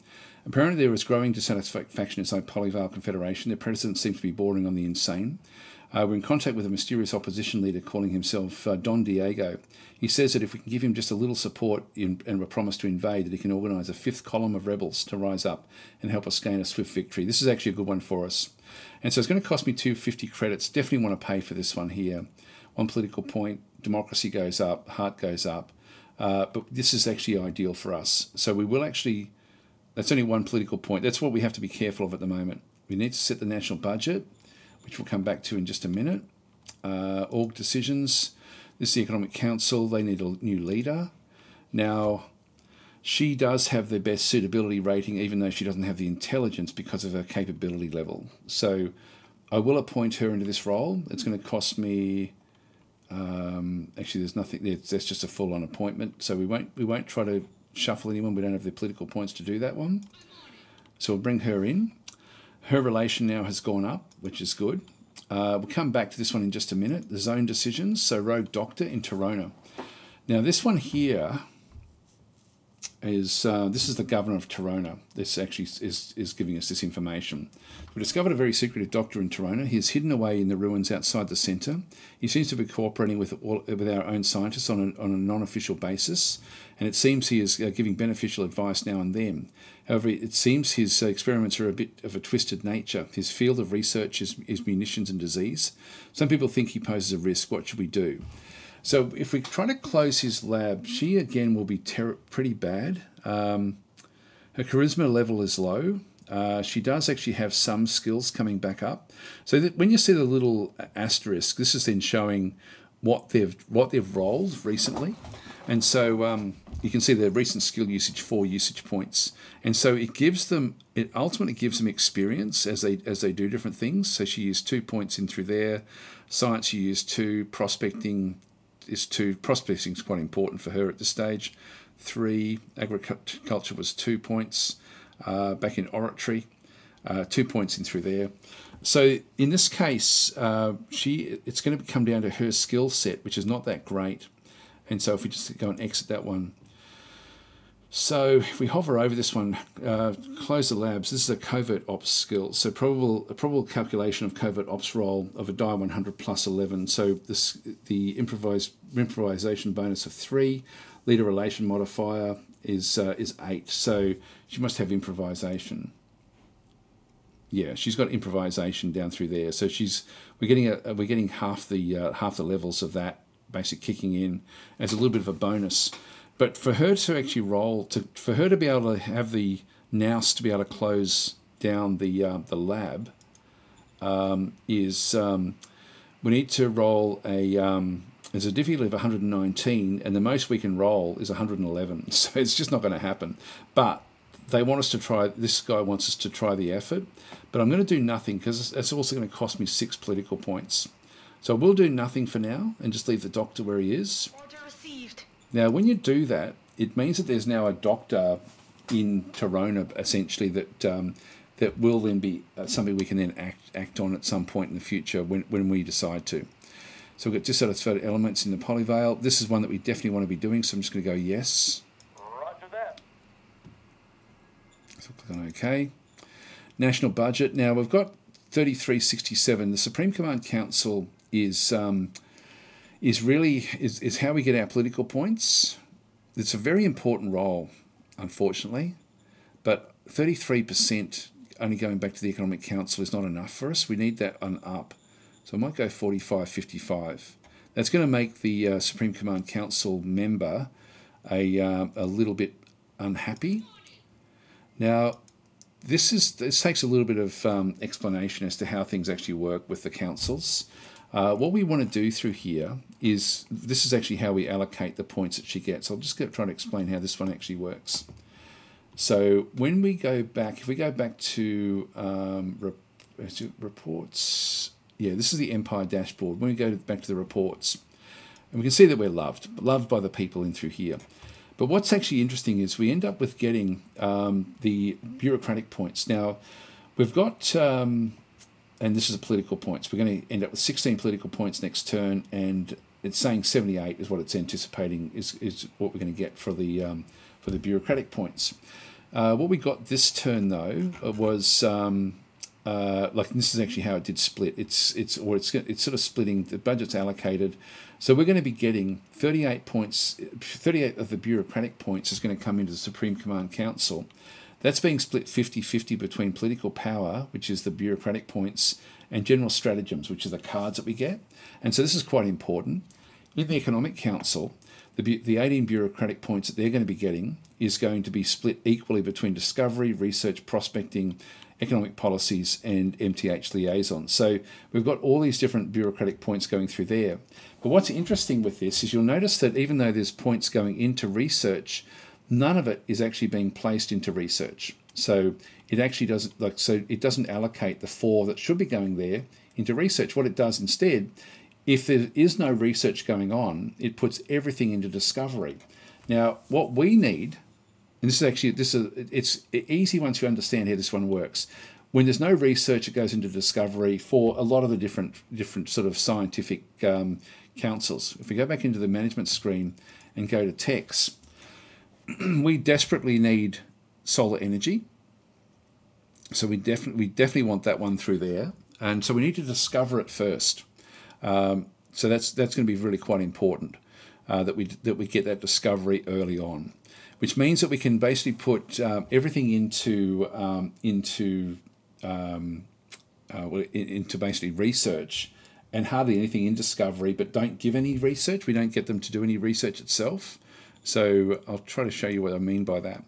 So when we go back to the decision making, and vice versa, by the way, as well. Like it's the discovery, there always will be something to discover. So we can put the discovery down very, very low, like say 1% or something like this. Prospecting, that will just happen over time. So let's go and lock that one in. Let's bring our prospecting down to say 10%. It is important that we find things. Economic policies, I'll keep that one down at say 10 as well. And then the MTH liaisons, I'll keep that down at 10. Now what that does is this now changes my research priority change up to 69%. So most of the bureaucratic points are going to be put into research at this point in time. So let's confirm that. And when we have a look now at the reports, we should now see a different split. So discovery is down to 0.4%. Research is 31% of the total budget is going to go into researching. Trying to find different technologies. But because even though that was at 1%, we've still got 8 bureaucratic points going back in there. Ultimately, that will then change next turn to even more. But we're going to end up with a lot going essentially back into the discovery until we actually start to research. I hope that makes sense. But that's when you see discovery and research, I tend to always put my research high, discovery low, and then just not research when I want to be discovering something. So it sort of becomes something where you can then research quite quickly. Now I want to take one of the things with the attacks that we actually have is, in fact, we've done all our decisions now. If I go and look to if I just press number 1, have a look and see what's actually around in through this other side, you can see there that we've got like small creeks that are running around in through here. So for the attacking, I don't want to be attacking through a creek if I can help it. Like sometimes you've got no choice. Little creeks aren't really a problem, but big rivers are. Like this here is a really, really good choke point. That's a medium river. Where's a big one? I think technically that's a major river running through there. So all of this sort of this group of river systems through here is very, very defendable. As we come back down further down this way, there may be thicker rivers. You can see it goes from a medium river along that hex line, then becomes like small creeks that run off that side. They always come from the mountains. I love that the map generates like this. But this is where, in this instance, again here, if we're attacking mainly from these two locations into Nanmo, when we do this one here, that's going to give us our best course of moving in. The other ones, it's then surrounded by water a little bit around the other three, which gives it a defensive perimeter. And so when we have a look at what's going on with this, if we have a look at again at the just press number 1 on through here, the only place I don't really want to have people is this one in here, because we then are attacking across the river. Just press number 1. So I'm going to move through. Now this is a little town, so Moxamonu. Now also, by the way, those things we picked up, we discovered, I think, Blue Spar, so we would have picked up one of the loots from there, and also this one here we picked up loot from. These are the ones we had already discovered. Now another thing I want to do is I want to give them a way out from the city so that they don't stay to the last man. And we want to surround them with with each of the different types of units, because they don't fight as effectively when they're fighting as a group.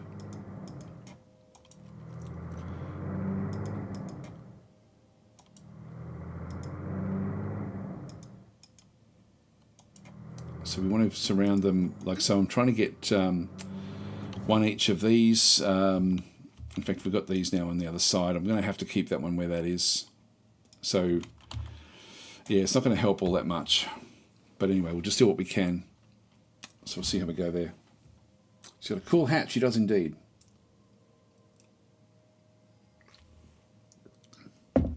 So what we need to do is we need to now wait. You can see through there, like we've got problems with supply coming in. So supply received, if less supply is received than requested. So 62, this one's just showing that there is an issue getting supply out to this particular unit. We should find that the same with all of these. And what that is we've probably run out of fuel, I would guess. Yeah, fuel is because we're running these with trucks, the fuel situation is terrible with what we actually have at this point in time. So that's not working well for us. We'll just keep that one where that is. But anyway, supplies won't really matter. The thing that's important for us is the readiness. It's just making sure that we've got as high readiness as we can. These are only 65, 78, 61. So these aren't really in a position to attack at all, whereas these guys here, 97, these aren't too bad. Now, when we declare war, we will end up getting the fifth column will then also appear around here somewhere, which we can then either use for the attack or move into other locations. I'll probably end up using them in other locations, I think. That's what we need to do this turn, I'm pretty sure. I always forget that there's something I should have done. Just look at the strat cards again. Now, increasing income tax. The money situation is still actually okay. The bad rations, this one will also then reduce the morale of units. Now, I do want to do this one so I can get more fake cards, but I don't want to do it. Actually, I could do it now, I guess. That will just give me the fake cards so I can then start to spend. I might as well do it before we get too involved. So 20% loss of morale with the bad food, but we now have 3 fate cards. I don't think we've got anything else we can really go and do. Oh, we've got Gladiators and Boomtown. Gladiators we definitely do want to use. So we need to go and choose our target town, so just at Torona. And so what this will then do is it'll just make the people happier. So we'll execute this stratagem. Order received. Boomtown I won't worry about at this stage. We've got propaganda assistant, so that's not something we want to use just yet either. And then the MTHs, I'm not really keen on giving them money at this stage, so let's just leave that one off. And we could recruit another junior, but there's no real need to at this stage. If we leave them hovering around too much, it just they end up sort of doing nothing much at all. So let's just leave them where they are. Okay, so that's sort of where we are. Let's end our turn here.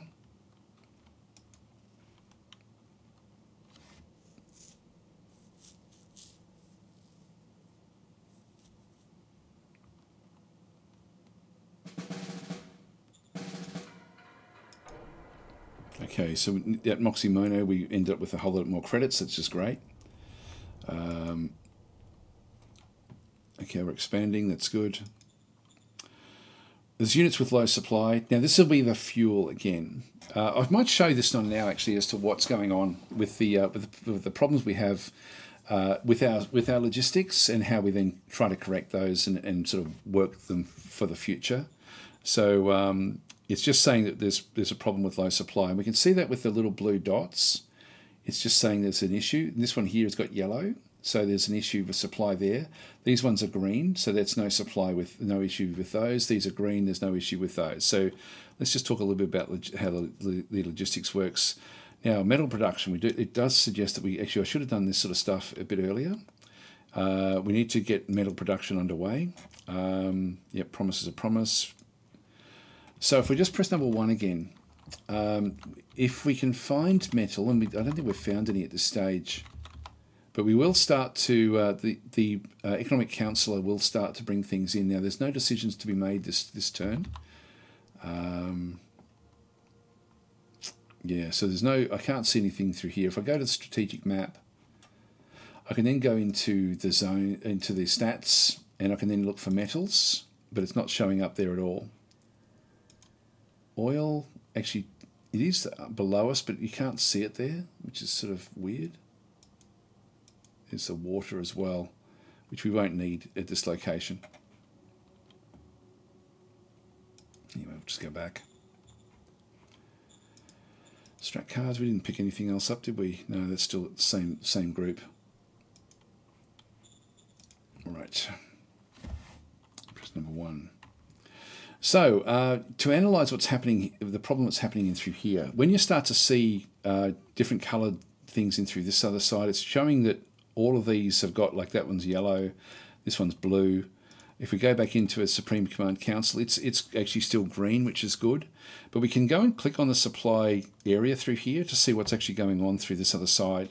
And so it tells you from the Supreme Command Council, everything gets collected here first. So it goes back to the S1.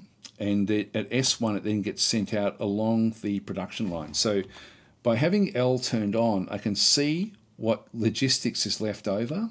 Back in through here, we've got a whole lot of different things. We've got used points, so this is all of the used points coming back through here, but we've got a surplus of points.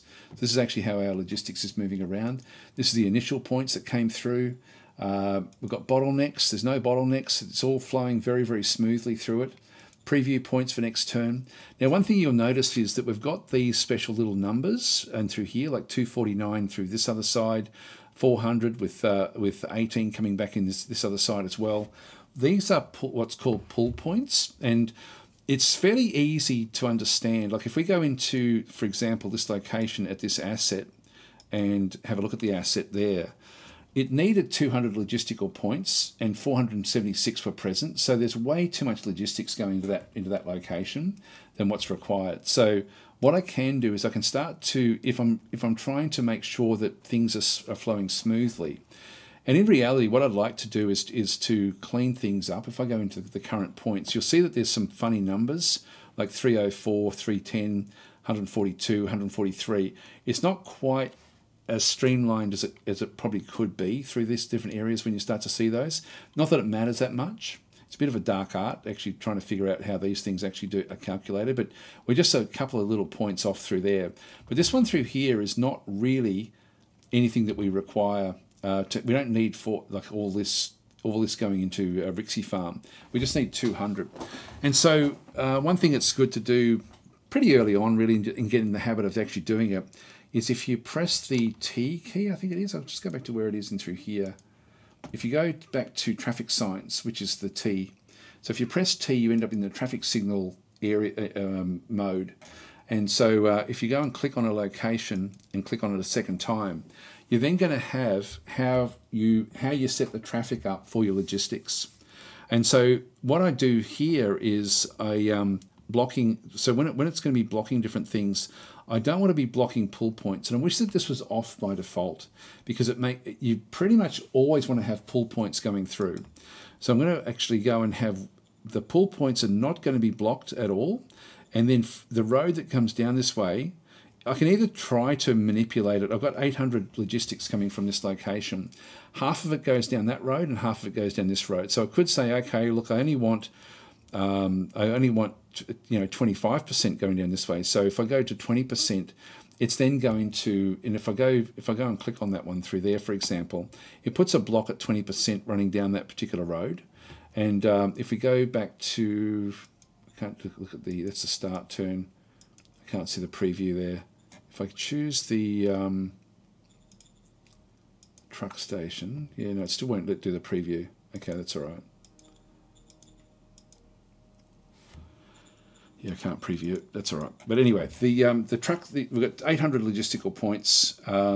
There are pull points happening of 244 is happening to the southeast, so down this way. And then there's pull points of 92 being applied to the south. And so they're what's being pulled through. But if I block everything from there, if I block off that completely but don't have pull points selected, it will still allow whatever pull points are being requested to go out to that particular location and then send everything else down the other road, which is what I want. So if I just go and clear, go back, that's then going to ultimately, if I go back into the view of the preview points, we'll then see that we've got pull points of 249 essentially is what's being pulled through there. It's saying that 244 is what's going to be sent there next turn, which means we have a lot more. Now, if we go back into the current points, you'll see that we've got like 300 and 442. If we go back into the preview points for next turn, we've now got a lot more coming down this other road. Now, we really want to be not splitting it up from here either. Like you can see there that we want to be having most of what we have coming this other side. So we don't really need to be going down this road. We need to be more going this way and then splitting it all up. So let's go into this pull point. I'll still allow pull points to override this one, but let's block that one off. And then we just go back in and just click on back. And so now we have most of the points going back down this way. And we don't need this one splitting this way and going back up that way either. So we can go back to this way. Just allow the pull point. I wish that this was default to have pull points off, but essentially it means that we're not going to have much going up this way at all. And so now we've got, like, next turn we're going to have a lot of logistics running everywhere. But that's actually not the problem we have. The problem we have is that we just don't have the fuel. But this would then be how we sort of can manipulate the amount of the flow of the traffic to make it work better for us. So we've got too many roads, essentially, is what's going on in this instance around the place. So we're just cleaning them up by allowing the pull points. The pull points we see here with the green is the units. So there's units that are pulling logistics from there. If we go back into used points, we'll then sort of see that they're pulling up into these different locations with what they require for their food. They're basically sending food out into these low level locations. If we start to move any further up, we're going to run out of logistics because we've turned on the color, show the operational logistics. It just shows us where things start to struggle. Now, food will always get through, but often fuel won't. But in this case, we've got greens everywhere, so we don't have any problem here at all.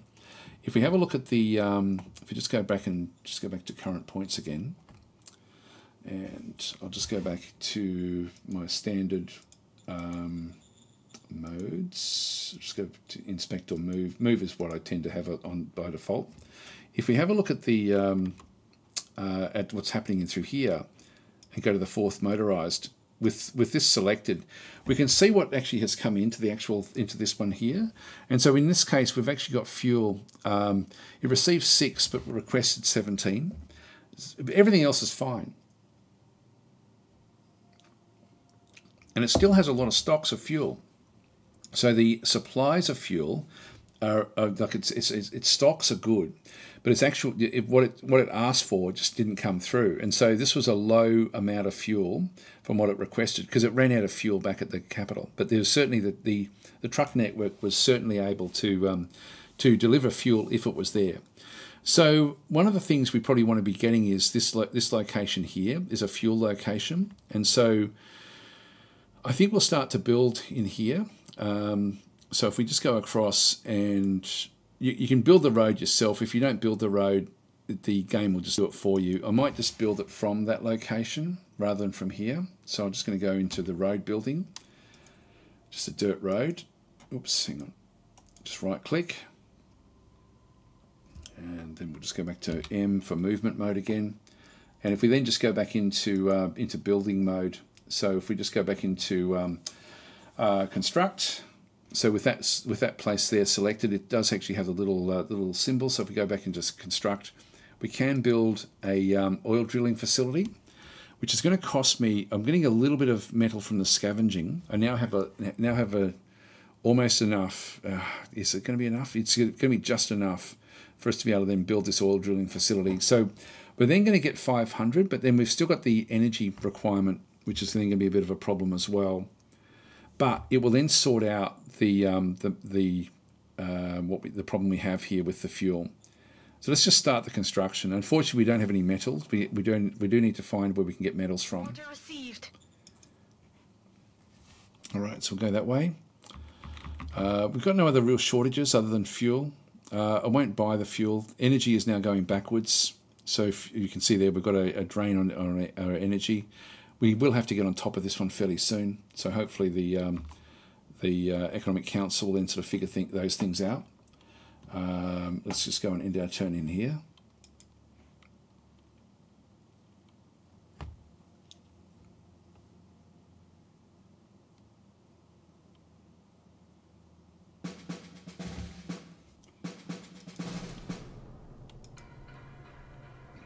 So we've got a contact MTH card, recruit a mercenary card, send spy. Now this one should be at the end of that third group.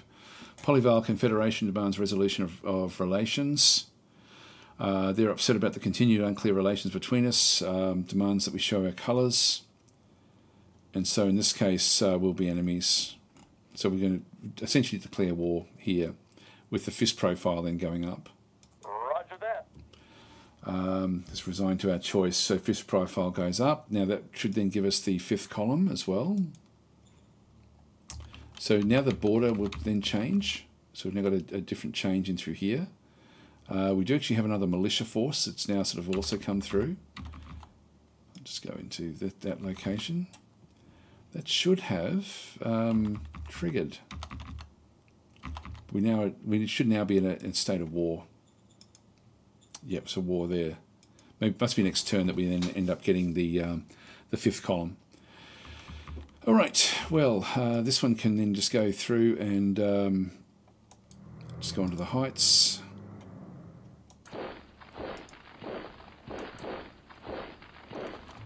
I'll leave it there for one more turn, I think. Now we didn't move this turn, so there's a chance for the fuels to catch up into here. If we go back in, it's still only got 5 of 12, but the stocks are now sort of getting back up there again. We'll leave this one where it is. Now this is a grassy plains location, so it's an easy one for us to attack. So we can actually do the attack fairly well in there. We just don't have very strong units to actually do the attack. One thing I'd love would be armoured cars, but we just don't have the metals. So the metal is going to be a problem for us until we locate some.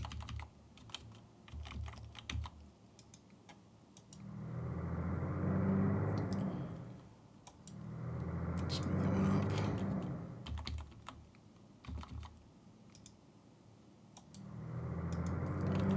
Let's get them into the forest. Now this is one of these situations where I don't really want to be going too far away. I can sort of afford to stay one turn away from things sort of happening. Let's just stay back. It's a good front line for us. All right. Well, let's have a look and see what happened with those strat cards now in the profiles. Oh, here we go. Okay, so this is the red and green that you're then talking about. So your nation does have this regime feat. You have a 9% chance of return to gain it. It's been the highest profile in 4 rounds. Your diplomatic services are of the highest caliber. So diplomacy rolls are plus 30. So we don't really need meritocracy in this instance, although recruiting the talent would be good. So this is starting to kick in. I didn't realise this actually. That this is the way it worked. So your nation does not have this regime feat. You still have 0% chance of return to gain it because the profile has only been the highest profile for 0 rounds. There we are. Wow, I didn't know that. So thanks for persisting with me to educate me on that. I had no idea that actually handled it this way. It's funny because I'd spoken to Battlemate about it. We talked a bit about Shadow Empire and a few other different sorts of games, and he was surprised I don't look at the profiles very much because he finds them very, very valuable. And it's actually, there's a lot of nuance to it with what they've actually done. So you really do want to specialise. That's interesting. That is interesting. Okay. Yeah, that's. Yeah, I'm guessing with the talent, we want to stick in with this then. So this is actually for us is really quite important. And enforcement, we probably want to go. What have we got there? It's fun in this case here. The 40% private economy bonus is actually more important to us than nearly anything. Although we do get a tax bonus there of plus 50% with enforcement. So if we have a look back at our reports, income tax 20%.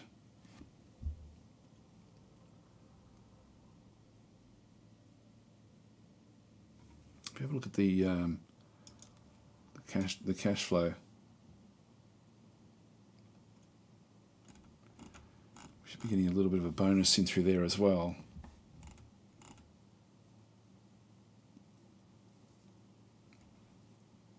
Yeah, that should be coming in there, I would have thought. Anyway, we're only going down a very, very small amount at this point in time. So we'll look at that one in a little while. Me, myself, and I was saying actually you want to rotate a bit in the beginning because there's some nice cheap bonuses in there. Yeah. No, it's interesting. I didn't realise that. I thought we got all of them. So thank you for going through that with me. Must have been very frustrating while I was just not understanding what was being said. Casey was saying you can get a bunch of recruit talent cards early on. It's really great. Yeah, I think we'll be wanting those. We'll be needing them as we move forward, actually. So that's definitely where we want to be. We can see because we're now building here, we've got things going back down. Even our industrial points are going backwards as well. Energy is going to become more and more of a problem. If we go back to the reports again and just go back into Empire dashboard,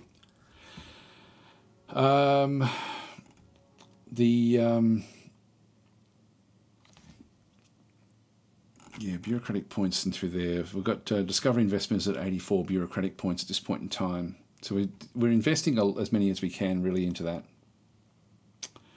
Probably would have been more important for me to actually get more bureaucratic points from in here. But the minerals are just going to be really, really bad for us. Yeah, that's going to be terrible actually. We may have to trade.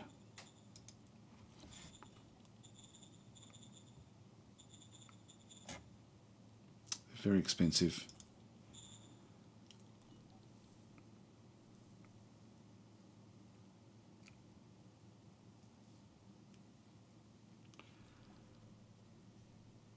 Yeah, fully stocked of high-tech parts even. Okay.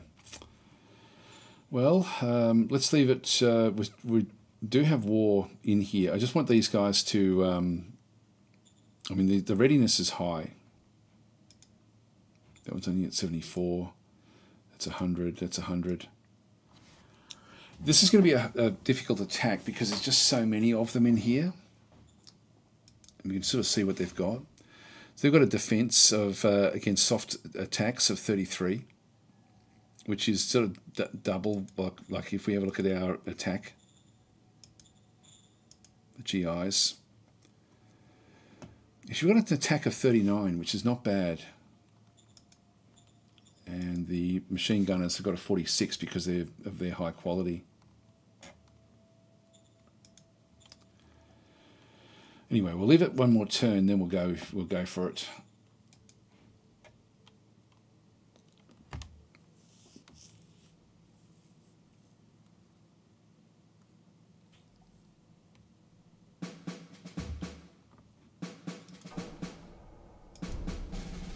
Okay, Maritime Trade House has arrived. You kept your promise, go to war with Polyvale Confederation. That's good. We gained volunteerism, new stratagems. That was their fifth column. There they are. And so these have now sort of started off at the back. Now again, I don't want to encroach into that. Another location up there. Just need to get our supplies running through first. So we've got another small location there as well. So we've got a few different locations we can start to maneuver between. All right, let's start the attack. Now we've just got basic infantry in through here. The GIs surrounding it. Now what we want to do with this is the combat again. Like we don't have any water that we're traveling across. If we go back into this location, have a look. We've got grassy plains. So the zone name is Polyvale. It's got a dome, city dome, level 3 at this stage, so it's a fairly big city actually. The river's present. There's a small river to the southeast, which isn't going to affect our attack. We're not attacking across that river. Dirt roads won't really affect anything as well, other than just movement. The ability to be able to move into the different locations. Now, the minimum recon is 40, minimum recon for full unit information is 400. If you have a look at the location through here, we have recon of 153. So we have good information already with what's going on. We don't actually have any artillery, we don't have any aircraft. So it's just going to be a full-on ground assault, essentially, against these guys. And we want to push them out of the city. That's why we leave one space for them to be able to retreat into. Just go back into here again. So, we've got now the maritime, there's no logistics points. We don't have to worry about that one through there.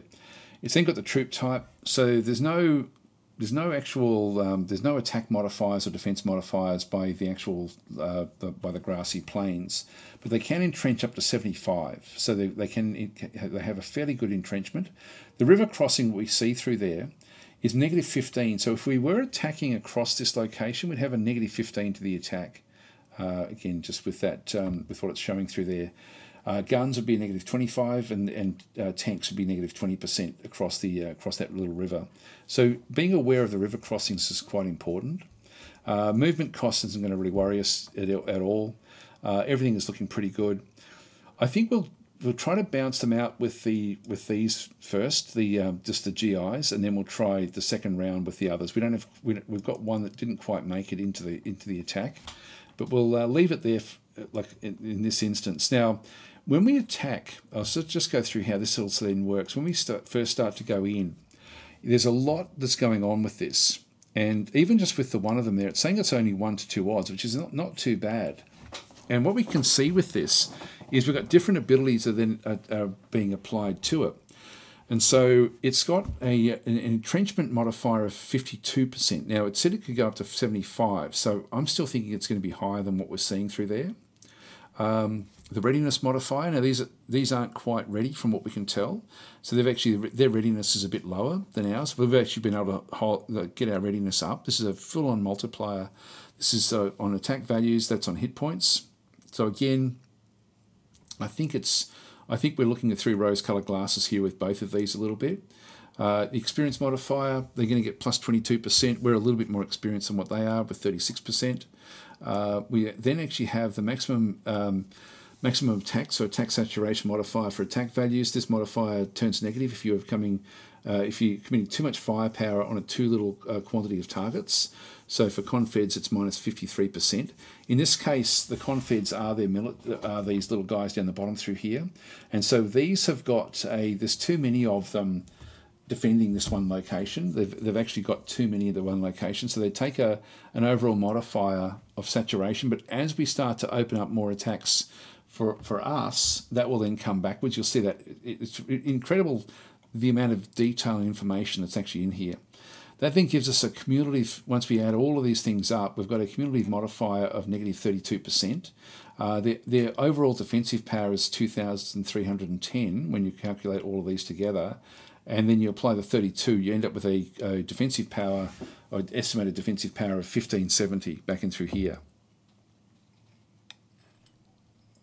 Now the next one that we see over from our side is that we have, our readiness is not quite 100% back in through there. The experience is good though. This applies to both attack values and hit points. We also have estimated advantages coming from our leadership, both the Supreme Headquarters and also the direct leader coming back in, which gives us a plus 100% essentially with the attack. We have the offensive power is only 400, but when you have plus 100%, it's nearly 800 that's going to be coming back in. So it's 800 versus 1500, which gives about a 1 to 2. Now, if I go and add in, like for example, I've got this one selected. If I go and add this one in here and click on that one through there, you can see it actually went backwards a little bit. And the reason is it's now 1 to 2.3 with the odds. And so we end up with a few extra little things happening in here. We get an extra 10% because of concentric modifiers, because we're attacking from a different direction. They then no longer have, they're now defending on two fronts. And so having so many people in one location is now coming backwards a little bit. So in this case, they're spreading out nicely along the front of where the attack's going to come back through. And so we end up with a modifier now of only plus 38% coming back in through here. Again, if I get rid of that one there, we've got the 99%. And if we take that one back in again, you can see there actually it's the readiness. This one here was the readiness was down, which has actually been a big impact. If I go to the one next to it, the readiness is also back bad there as well. So if I grab both of those, you can see that the concentric is now going up to plus 40%. The readiness is actually now pretty good. They're only this thing where they're now spread out across 3 is actually not too bad, and it's now 0.8 to 1. So we're getting closer and closer to getting good results. But we want to rely on the concentric. The reason I actually split all these forces around here is to get the concentric modifier. And so if I get rid of both of those, for example, and go to the one that's opposite, I get plus 40 there. It's the same as if I'm actually applying 2 of them on either side. So I get plus 40 with the 2s on either side. I get plus 40 by coming in from the opposite direction. And so by having so many with the concentrics, we're going to end up with a better odds essentially. So if I go and grab that one and that one, we're now getting a slight advantage. Now, ideally, what I'd love to see is a 6 to 1 or an 8 to 1, but I don't think we're not going to get it. So we're going to have to just go with a bit of attrition here. And so in this case, we get a 100% concentric modifier. Grab that one, it's 150%. So we've still got the 1.8. They're slightly, like they're defending from all regions. This no longer really applies all that much. This overall has now gone up to 2,000 defensive power against 9,000 coming through here. So we should do okay. Now what we want to have happen is we want them to lose morale so that they run. Now if we had have taken this spot here where they couldn't run into it, if that was cut off, they wouldn't run away. And so what they would do is they would stay and fight, and so the morale doesn't kick in as much. And so by doing this, we're going to hope that they get their morale coming back through. And so we're not using these. Now, if I start to use these in the fight, it shouldn't change this one all that much. See how it's still 1.8? The difference with this is we end up with a negative modifier. So this one is this modifier turns negative if you're coming from too much firepower. Actually, it's not that one there. Where's the one that's... Yeah, actually the concentric. This concentric went from 150 down to 75. And so the reason for that is we end up with, when we use units from a different group, it's then a logistical problem where they then can't quite attack at the same time. So I'm better off not doing that. I'm better off going with 2 separate attacks. with the other 4 after if this one fails. So let's go and do the attack and just sort of see what actually happens here. So there's start the actual attack.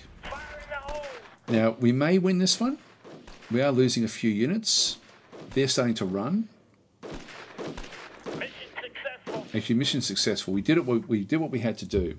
And so what actually ended up happening through there was round after round of different attacks going in. So I might even just explain how this one works as well. You don't have to know it, but what we were looking for there was we were seeing different things happening where there was dotted lines. That means that they were in the process of retreating. Once they all retreat, you can see how many actually retreated here. The vast majority, in fact, all of this blue here is... the defender had 61 subunits that are retreating or have retreated. So 61 units, because we left that little open gap, didn't have to be killed. They didn't have to be fought to the last man. And so we still killed a lot. They lost 19 of their units, so these were all sort of killed. We lost a few as well. Like you can see that we lost different sorts of soldiers in through here. And so we ended up with... the attacker lost 10 subunits, so we actually ended up with 10 of our subunits got killed. We had some that retreated during the attack, but we still had 61 units that were left fighting. And so that one there is they've essentially all of their different groups. There was 3 pages there of some of them gave up and surrendered. And then page 3 back and through there as well. And we also had 3 pages of different attackers going in. Now, to see what's actually going on through here, when you see the different numbers, like we've got three this side. If we just go back to page 1 on this side as well, that means that there was shots were fired that actually hit other units, like enemy units. But the red is actually that there were kills. And so when we see a red number through here, it means that there was, like this one had six shots that hit. So this is, I wish it would show you what the number is of the unit. That's where it gets a bit frustrating. So in the 5th motorized light, this one didn't run. It got 6 hits. If we wanted to see what its battle was, again, I wish it would give you the reference numbers. There's nothing there, is there? But if we go back into, this is the actually battle report is different again. Oh, that's just the overall view of what's going on. The units, just giving you summaries of the different units as to how they performed. The actual overall troops, what they did, which is pretty cool, and modifiers, what sort of happened with the modifiers. But if we just go back across, that's the defender and the attacker. If we just go back and look at the text, the text then just gives us a same sort of summary. Actually, I haven't seen the battle report like that before. Graphic is what we're tending to be looking at, but detail then goes through round by round, unit by unit, and group by group. So if we have a look at round 1, and it was the 5th motorized that we were then having a bit of a look at. Now, we can see through here that we had some of them already were retreating in the first combat round. So this is the round 1, round 2, still retreating. Now round 9, that was a breakthrough for that one there. Round 3, 4, we can see that a lot of them are retreating. One of them's dead at the bottom down through here. Those GIs. The buses stay at the back. They don't sort of do much. That one's dead now as well. I think that this one here must be the one that actually did the damage, because it broke through. Like it goes through how they were attacked, what the so attacks the Confeds and forces them to retreat. And so we actually have all of the actual statistics as to what's going on. The first 2 rounds we fight at a lower odds. So if we have a look at the we're attacking these guys. The first one, the attack startup, is at -75 as we close the gap. So 75 is, so we do a lot less damage there initially. And then, so often in the first round, your units will start to retreat and take damage. The second round as well is we attack this counterfeit in through here. Then we have the attack startup is nearly 50%, so it goes from 75 to 50. By round 3, with this GI through here, we got attacked. We did counterattack. We then attack ourselves. In this case, we no longer have that negative. We're now fighting on the front line. Already the 9th have broken through, and so they've already with their hits they've actually been able to make their way through. If you have a look, as attacks in through this other side. They got a kill through that side that then got them to be able to break through the front line. So when we see the exclamation mark, so everything is models. Not that it really matters that much, but the 7th, yeah. So like again, we pinned one of the units. We've got a retreat happening with other ones as well. Actually, yeah. So actually, it's attacked by the Confeds, which we are then pinned. Keep on going. We're still actually okay. So we're still attacking from this location. Got another kill through there. Attacks the Confeds, forced them to retreat. This is probably like an attack where, again, it would have been one of those white numbers. Attacked. So it goes on. We attacked twice in through there, actually. Attacks the Confeds. We got another kill through there again as well. That would be one of the red numbers. Yeah, so anyway, it's just cool the way, and we've certainly broken through by this stage. And so we had a lot of units that retreated out of that group. 2 of them made it through, the 7th and 9th GIs, made it through into the back area and sort of then finished off the attack. And so every single group has got the same sort of deal. Like there'll be a whole lot of them that have broken through in through these different areas. So anyway, that's sort of where they are. And then we've got the enemy as well. And then round by round, they will then be just doing different sorts of things as well. So it's yeah, it's cool the way it does work. Not that you really need to worry about that so much, but that's the certainly this representation here is enough. But there is all that detail going on behind the scenes as well. So this is, but understanding how those numbers actually do kick in is a big factor. So we have the negative 150%. This is a terrain modifiers concentric attack. Is in through there. We end up with the 150% concentric, which certainly helps, which we spoke about. Overall, the troop modifiers were just plus 15%. We did actually end up with the operational HQ. This is Vance Robinson. This is that character we looked at early, and he actually gave a lot of bonuses. The SHQ hardly anything. He's not really all that good, but he would have made a massive difference into the actual fighting by having him actually participate like this. Just going to click on OK. And so we've now taken the city, and they've now retreated back out to here. And that doesn't matter because we can just basically now take the location and just be done with it. So they will then disappear next turn. We'll then take all their territory, and that's the end of them. So that has now been affected successfully, or it's prosecuted the war. Might as well just go and take a bit more of the borders. Like I'm just trying to get high areas we can protect fairly easily. Let's just move back down there. Storage cave. What does that one give us? Collector's cave. So a collector of rare machinery set up a workshop in this reclusive cave. Machinery +1. Wow, that is really, really valuable. So definitely want to be getting that. Just move down. We don't see these until we sort of cover them. That's going to be very, very valuable to us. Now, I'm not at war with these. Just keep them sort of back at bay.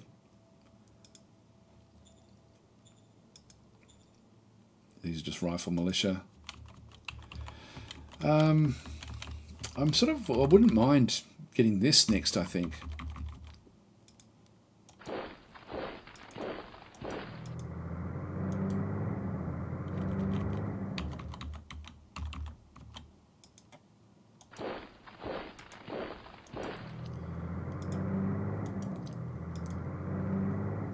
I'll just keep that one there for now. Decisions. Right, Maritime Trade House Representative. It's going to cost me 200 credits, which I can do, actually. So, do we accept? I'll go yes. Yes, sir. And we can upgrade the big town of Torona to a minor city, which I think it's usually good to do that with your capital. So, in this case, yes, we will do it. That's 20 political points. We've got 85 now. Order received. That's good. And so that just allows us to get more growth, and more population will then sort of be brought into the city itself. Let's move these across. Now we've actually run out a little bit of, if we just go back into these locations, we have a look at replacement troops. You can see there that we've lost 10 of our infantry, so we need to go and get more GIs. I'll get, say, 15 of those. And we'll get a couple of machine guns as well. Let's get 5. And it's going to use up a little bit. Actually, we've now got this thing operational. Our energy will be going backwards even more in the next turn. So if we have a bit of a look at this one through here. Now again, I'll just go back to traffic signals. I didn't block that one off. So I want to block that one off, but allow the pull points to go through. Again, we want to be pushing everything down that other road. So this is where we want everything to go. And this road ultimately is going to be very, very important to us. Not so much this road here. So I could block that road off and just allow the logistics to then end up running all the way through towards Fieldstein. That's the name of that particular place in through there. These have still got green dots, so they're actually still getting their supply.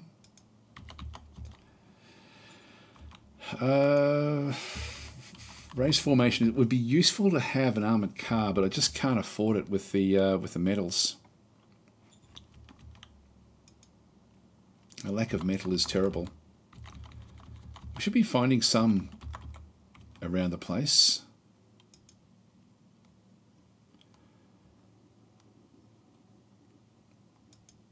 Yeah, it's just nothing at all. Yeah, so hopefully the prospecting will work soon enough, and we'll get more. Now, what else was there? There was something else I was going to do. There's this one in here. So the fuel will now start to come back up.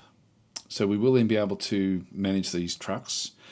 It's this power is the biggest problem. And again, if we look at the what we've got through here, the technology, we haven't discovered anything yet. So we'll just end our turn there. Come on, give me some talent cards, please.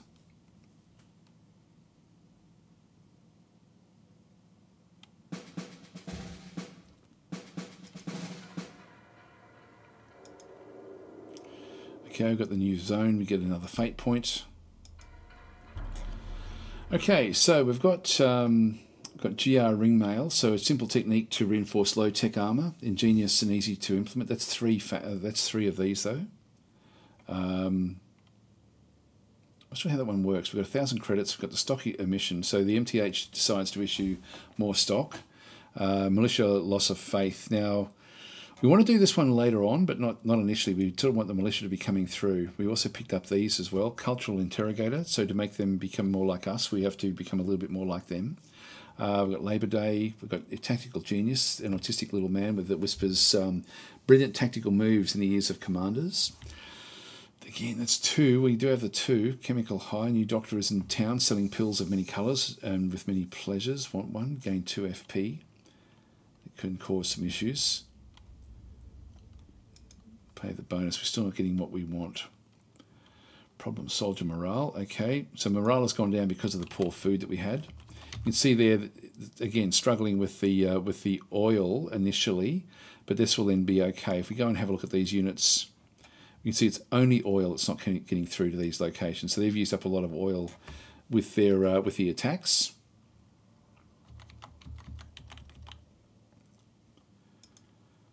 Yeah, this one here.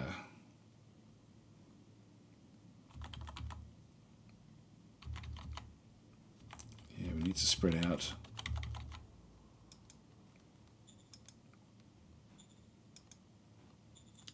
These are farmers. They're unknown. Culture unknown out through that side as well. So they've all disappeared from here now. Let's move these ones down towards the front.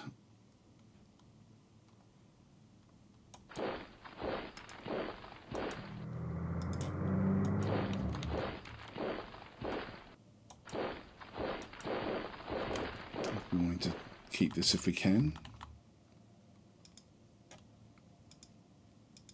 so they're just struggling there for a little while.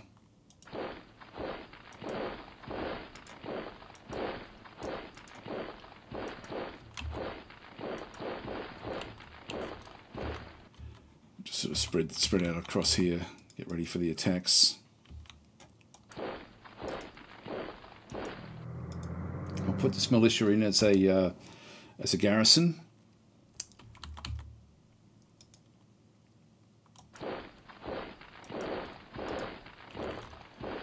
There's no movement from these territories at the top.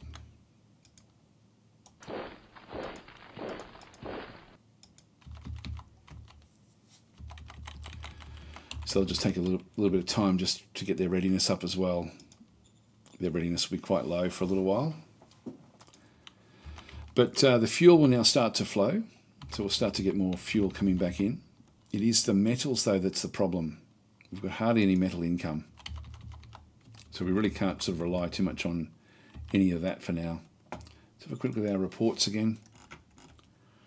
Yeah, discovery investment is high at 161. If we have a look back at the tech, your discovery cost is 200. So we're getting closer to hopefully getting that one there. That one's also going to be 200. This will all be 200 discovery. We might have a quick look at and see what we can build in the city. And if we go to government, the High Command level 2 will then give us 40 bureaucratic points. If we go with the bureaucratic officers, we need 200. We've almost got enough to get the bureaucratic officers, which will then give us to 50 bureaucratic points, extra bureaucratic points in through there. This is 400 metal required for that one, which is too much. Also, the energy requirements is way too much as well. You can see we've only got like a few turns left of energy coming in. How are we going with this? Got maximum storage there of 5,000. We're still doing okay there. No one, like, there's too much water on the planet, so no one really cares about the water storage. Yeah, we can store a lot of that as well. Ammunition is going down. That's okay though at this stage. Yeah, we need to do a bit more. Well, this is where we still have good enough logistics because we're not really relying on tanks or anything at this stage, so we'll just keep that one where that is. But the machines, we've only got 2 machines, but this will be awesome having the storage cave. We can sort of find more machines every turn. Now the policy speech. So goal is that our mining assets reach at least 2 levels. Goal is that percentage of soldiers in your subject reach at least 23%. Industrial assets reach at least 2 levels as well with enforcement. Now, they're both enforcement. There's a fist.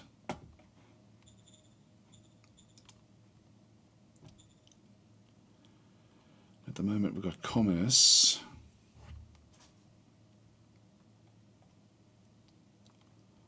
That would then boost this one up.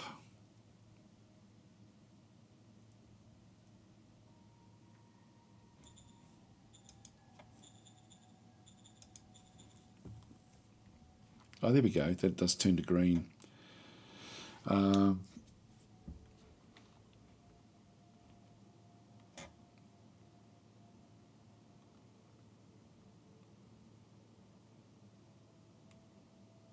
right, yeah, 2 rounds there. Okay.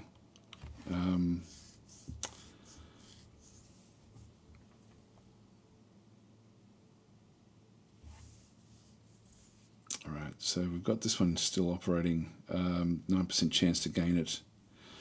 Does it matter? Does it matter? 3 market. I'm trying to figure out which one we want to go with.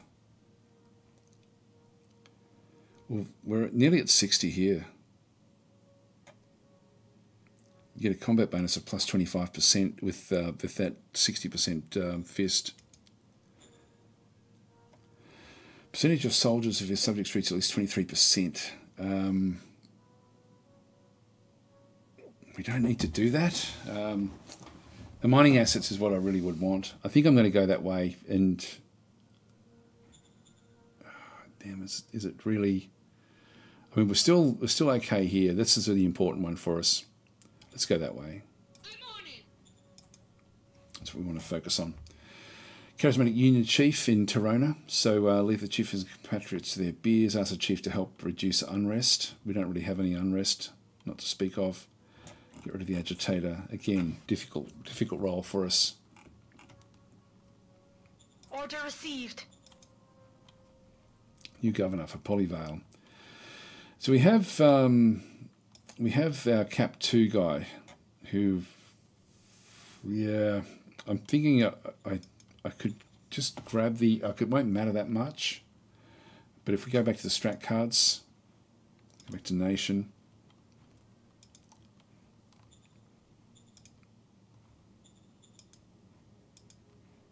Roger that. Let's have a look and see what we ended up with. Ellen Green Knight. Cap 3. Very high intelligence.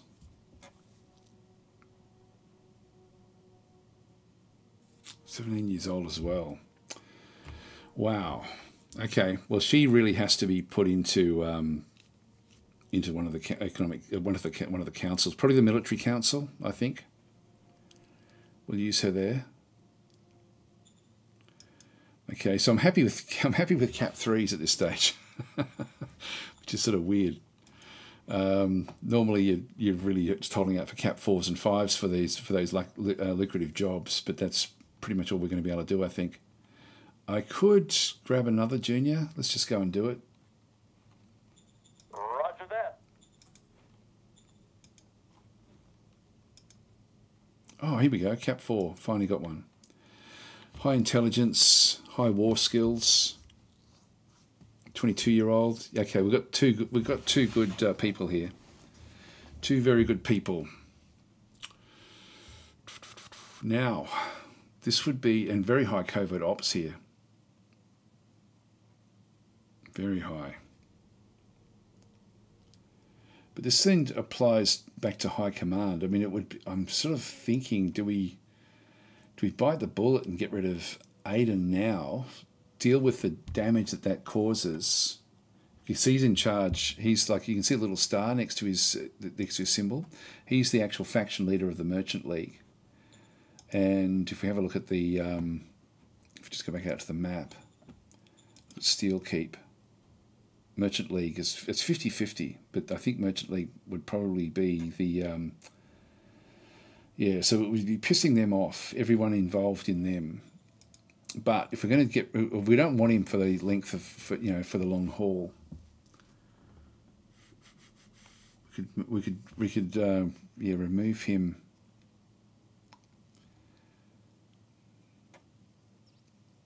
Yeah, if we leave, if we do put him in charge of the city, the new city, Aiden's just not going to learn.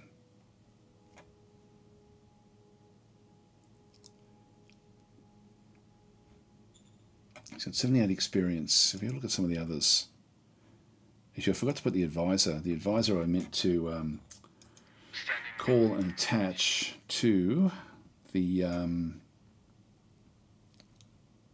director of the Economic Council, just to help out in that regard. So he should have been attached there a while back, just to get more points, more things happening. The secretary doesn't matter that much, but also the Supreme Command Council is also terrible.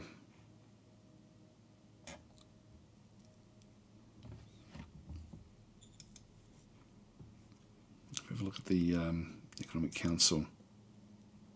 Oh, you're right. She's only getting 8 coming in, but the experience is much higher overall.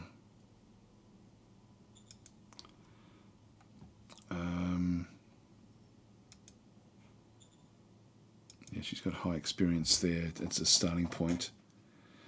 Yeah. Go back up to the top one again. I think we ditch him. Standing by for Roger that. Yeah, it's not that expensive for us at this stage. So firing leader with very high seniority ranking will have the following consequences. Same faction members will suffer minus 25% of their faction relations with you. Other leaders will suffer minus 9%. If you make a promise for another or better job, this effect on other leaders will be halved. So let's have a quick look and see what happens there. If we, so it's only this one here. The reserve pool member is the only other part of his government. And Vance Robinson is also somebody that could fill that role.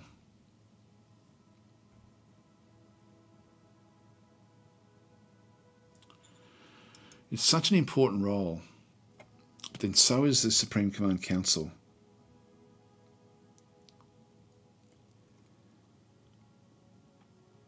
Well, what we could do is remove him and remove him. Do we want Sloane to go straight in? Yeah, the war skills are very high, extremely high. So I think we'll put Sloane in as the new Supreme Commander, like the commander of the first SHQ.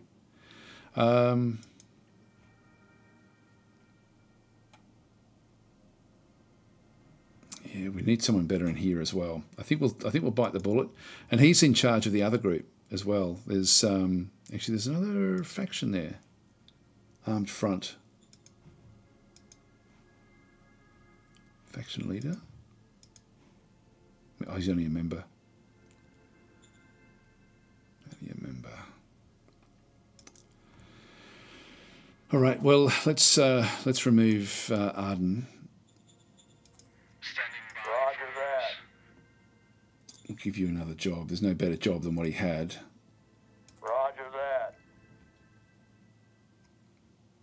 Yeah, so we've got so his relation has gone down. Arden has gone down as well. Actually, he's now looks like he's actually he says still faction leader there. I don't know what's happened with the colours with that one through that side. Now we'll have to wait for next turn before anything actually happens in that regard. Do we get rid of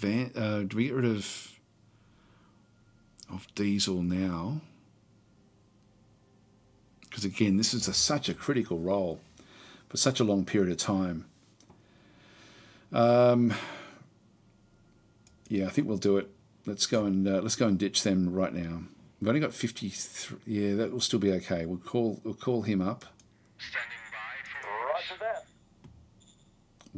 Try to find other jobs for them. Roger that. So we're getting rid of. We're going to have a lot of problems, a lot of potential problems in through here. So that will do us for there. Though this is often you don't want to do this sort of stuff, but it's in this case we'll see what actually happens in through this other side. We won't get any more people in. Got one more decision to make. New governor. So damn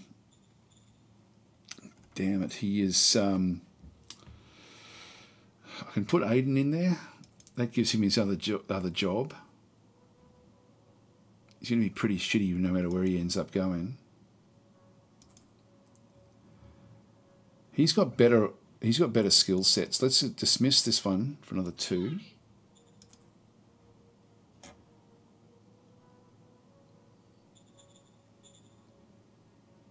We want Diesel. So Diesel was the one that we just got rid of that role.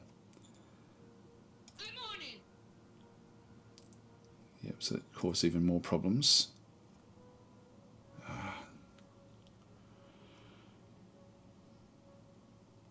I want these for other things. There he is. A point. Roger that. Okay, so positive effects on relations with other leaders due to seniority of appointment plus 21%. You'll be a good governor. Yes, I hope so. He'll be okay in that role.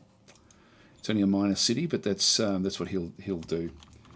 So he does have, even though he's got low capability, he does have skill sets in that regard. All right, let's now that the wars are over, let's just do a complete reshuffle, cabinet reshuffle.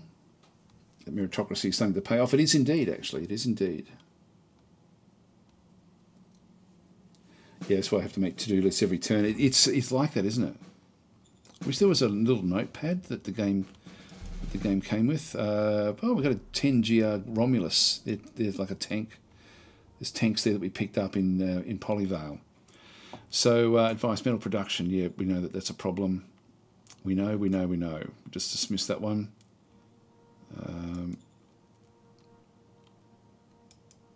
We need to build a mine somewhere if we can find one. Okay, so the decisions that we actually have. New director of the Supreme Command Council. Now we were going to use. Sloane was going to be. Hang on. What's happened with the first SHQ? Don't tell me he's gone straight back in. No, he's still there. Oh, unit decisions. Here we go. New commander for the first SHQ. So we want Sloane in that role, not Aiden. So she is now going to replace Sloane. She's the Cap 4. So she goes into that role. Roger. All right. So she's not aligned with any particular party. The director for the Supreme Command Council. Damn, who are we going to use there? We had Ingmar. We don't want him.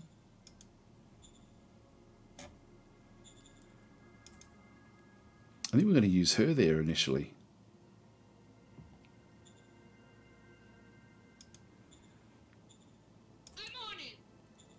There we are. Okay, the orders for the Governor of Polyvale. So Diesel is now... we want to just set up so we can end up with getting, say, 5 recruits per turn. The sign-on bonus will be 5. We're not going to get them initially. Worker salary, I think, is 5 usually as well. I think that's how... Was it 2? I can't remember what the average is. Might just come back to that one. We'll just have a quick look inside here.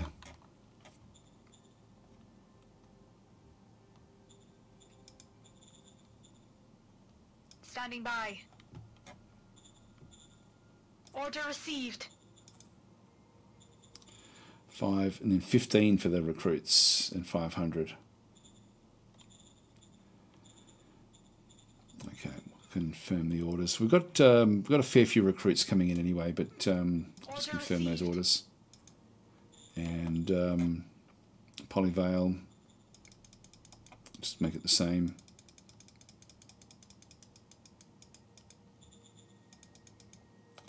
Let's make it say 3. Now, emergency food. Keep it as unincorporated until it becomes friendly.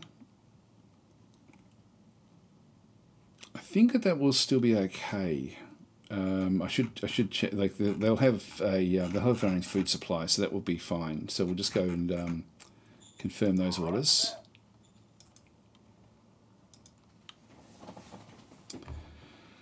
Okay. Now we've got a group there. Nope, that's nothing. That's fine. Now we've got the fuel starting to sort of operate a little bit further afield now, which is good.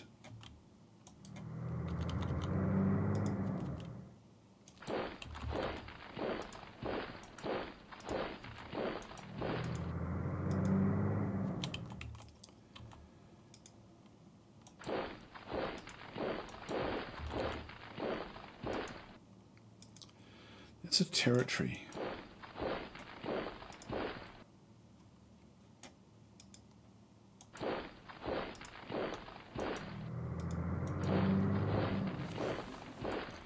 I want to find out what these are.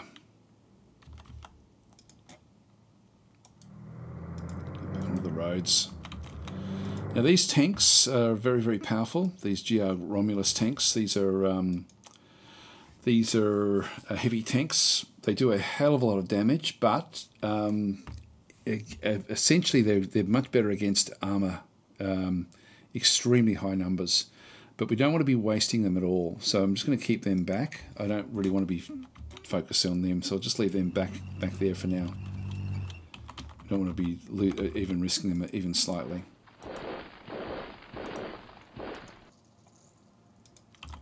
Just keep them off there.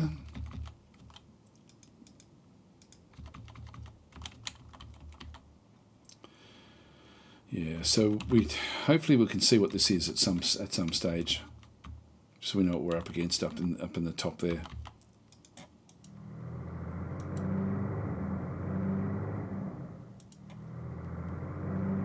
Just keep on those roads. They're trying to encroach in around. What have we got in through here? This is Queen's Fort. We still don't know what they actually are. They're just rifle militia that we're seeing through that side as well. We might build another army group for the south. Now we've got 184 in through this other side. If we just go to raise formation. So we want to grab with an OHQ, is what we do want to have. We only want to get a brigade, which would, again, by default, start off on brigade. Now we've got the infantry. We can get 33%, which means we can't actually build it. And the reasoning is that we do have enough there. We don't have enough people. The troops are okay. It's the logistics. So the logistics require 495. And if we just press number 1, it means we have to build it inside the city.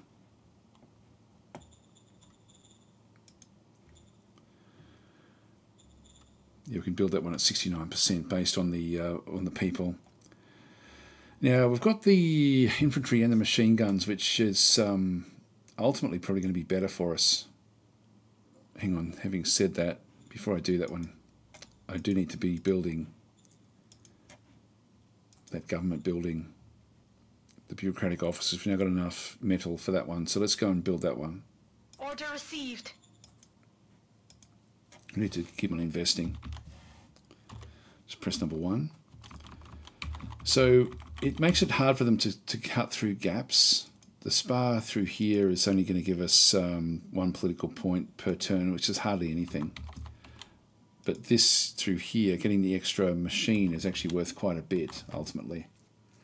So Mark's saying it looks like you just started. Me, myself, and I saying started 6 hours ago. 3 hours ago. 3 hours ago. But yes, it's always slow at the start. But we're sort of doing okay. Again, I'm just looking at the green lines, just sort of make sure that we're not stretching out too far beyond our supplies. We could start to turn off some of the supplies, for example, down this way. Like if we wanted to keep everything moving along this other side. So I think I might do that. I'm going to just go back to traffic signals. And again, I'll allow pull points through, so that I'm not going to be touching those at all. Let's only have, say, 80% of the materials go down that way. Just go that way, and same in through here as well. Allow any pull points, but still only have 80% of the leftovers, which then just keeps everything going along that one road. And so if we now have a look at the preview points, we've only got a small number now coming back down along this other side. And then we've got a lot more heading out towards this other location. All right, just keep the current points on.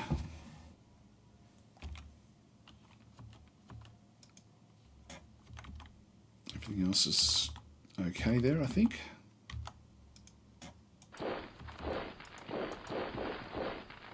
There's something in there.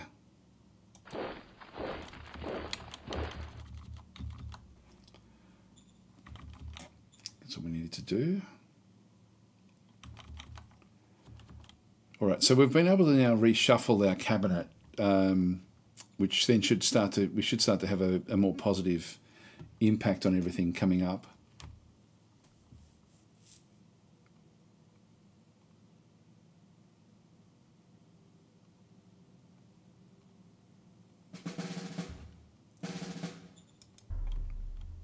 Here we go. We found metal deposits in Polyvale. And Rissala Territory has violated our borders and declared war on us. So this is one of the territories in the north. Discovered a new text, sealed roads. Now these discoveries, this is actually one of these critical things where we don't care about sealed roads at all. So we're looking for solar panels.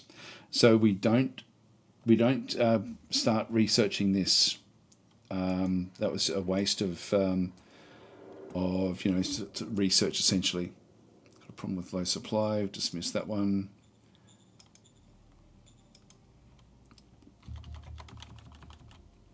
There it is there. Okay, so we'll build a road. And this is critical.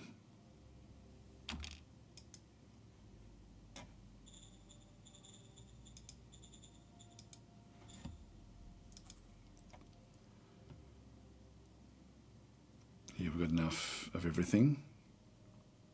It does require machines, which is fine. Roger that.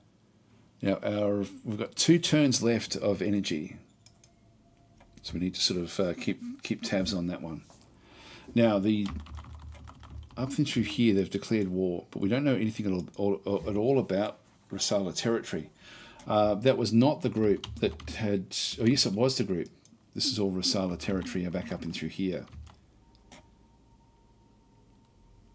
Now we don't need to worry too much about that one. This one we have to just make sure that we come back out into our location.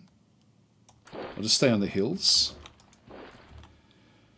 So there was something in here. We don't know what it was. We'll have to wait for an attack to go in before we can sort of do much. We do have another militia force. I might send them up for now. And there's not much else we can do there at this stage. What are these guys? These are these are guardians. Oh, they've got sentinels, assassin droids. Oh, this is one of these special groups. Yeah, these are guardians. So these are Werners Land's protectorate, I think. So these are high level units. Yeah, these got androids and stuff. The actual soldiers themselves don't fight that much, but there's a lot of them. So what I think we'll do is we'll leave them to their own devices. We won't be nasty with them at all. We don't know what we're dealing with the others. That means we can just take on these farmers. Peconio packs. We don't know what this culture is just yet.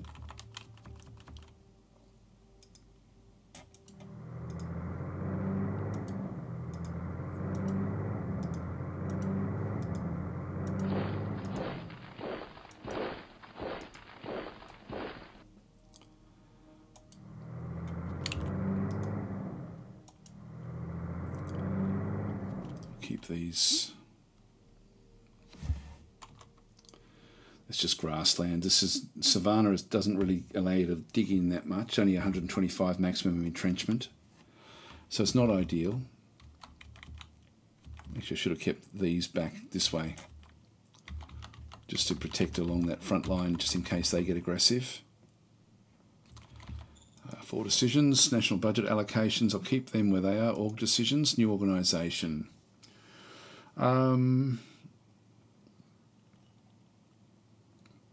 In actual fact, we don't really need anything at this point in time. I'm going to go none because I really need to be pushing. I need to get the energy under control first. Economic Council research objectives. So this is where usually what you think. Oh, okay, sealed roads. Okay, that's the only target we've got. Let's do it. The other target we have is no target, and this is what we want to keep on doing until we actually discover it. So just to go back into the management screen through there with the technologies, we've now discovered sealed roads. We haven't actually researched it yet, but we've discovered it. We need solar energy. That's fairly critical. Now we can build other things to get our energy needs. Polyvale, we could actually certainly create like a something to chop down the forests, and Polyvale has forests nearby, but Tirana doesn't. So if we went into construction in through here, we've got organic furnaces which we could build if we had to. Yeah, we're getting very close now. But we'll see what we can do. Hopefully they'll be able to discover what they need to fairly soon. National budget, I'll just go no changes there at this stage.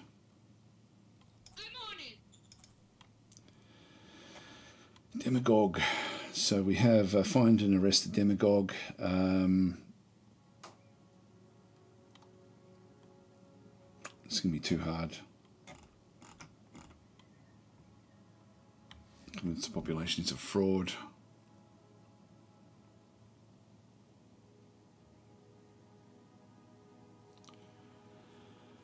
Yeah. He gets happier, but then the unrest is going to go up by crazy amounts if we do this. But we can afford to have that happen, so let's just do this one. Roger that. Yeah, it's critical failure.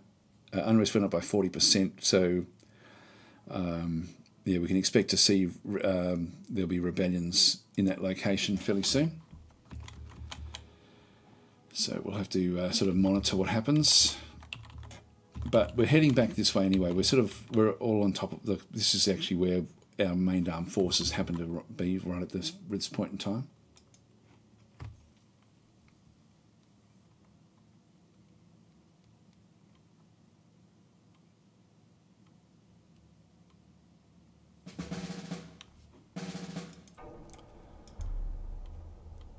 Oh, machinery have been secured.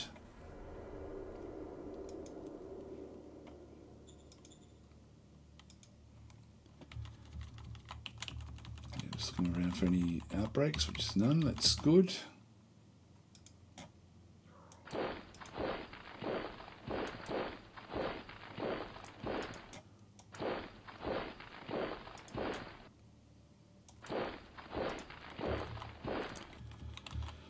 Okay, no reports, nothing we have to do this turn. Let's have a quick look at the reports in through here. Yes, we need this discovery to go up to 200 again. So we're getting a lot of bureaucratic points coming back in here now. And that will be important. We're now at the maximum with our water. We're down to, basically, we're going to run out of energy this turn. So let's go to our assets and just start to manage them. We've got them in two different locations. We've got a metal mine under construction, which will keep that one going. We can't affect these at all. So just Torona. Let's make that go down to, say, 25% production.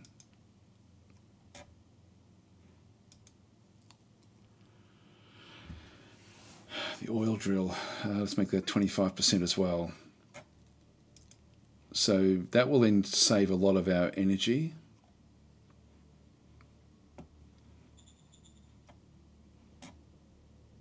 Preview.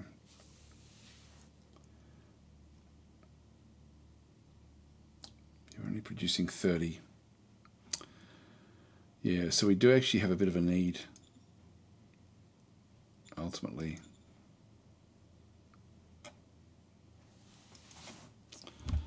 We could turn this one off completely and just mothball it. But I think I'll just keep it dribbling along. Actually, if I mothball it there, yeah, energy starts to go back up.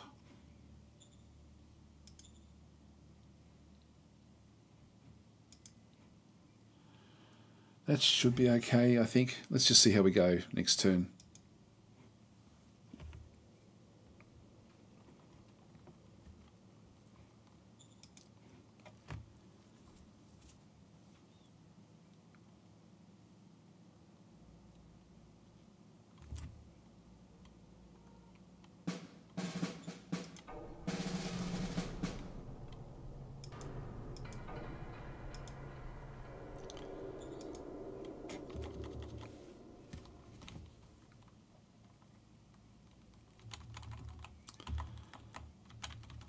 We saw some more movement up that other side.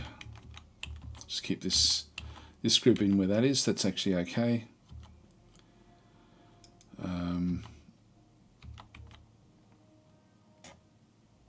Oh, they're coming back down here now.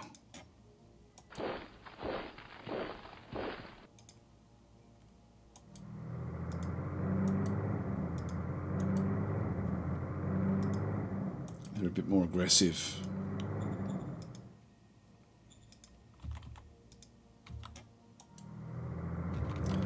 Yeah, there's something moving across. We don't want to lose this. Just keep these militia back up in here.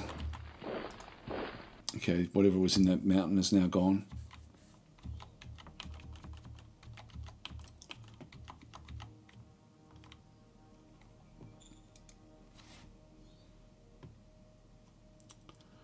Yeah, we do need to keep on working on this. Roger that. Accept that motion. This is now going up slight amount by 6 now that we've sort of fixed up the other one. Minor worker strike in Polyvale. I'm just going to pay them off with democracy, I think. We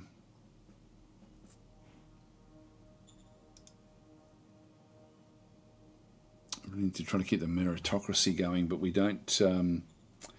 It's going to go to 47. It's still going to be behind what we have, so that's actually not too bad. Roger that. Okay.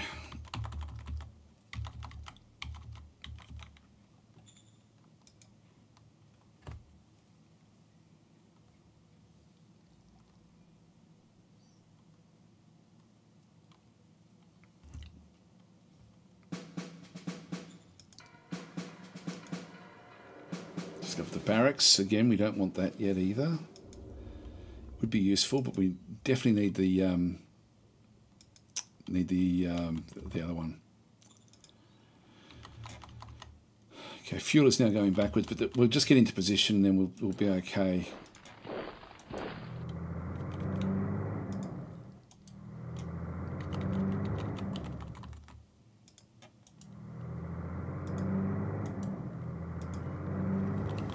Just push that one down. Just get rid of this traffic signal now.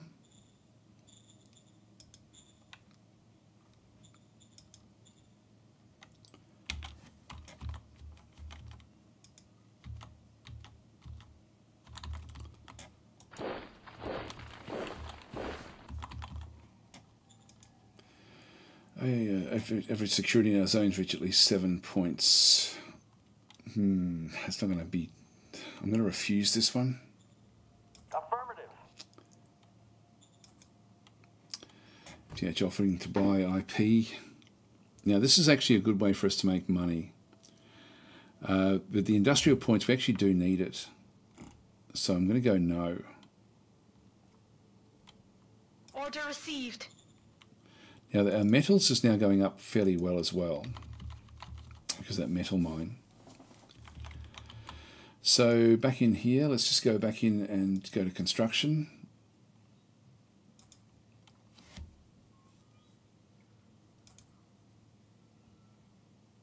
And the high command building. We can now afford it, except for the energy. The energy is a problem.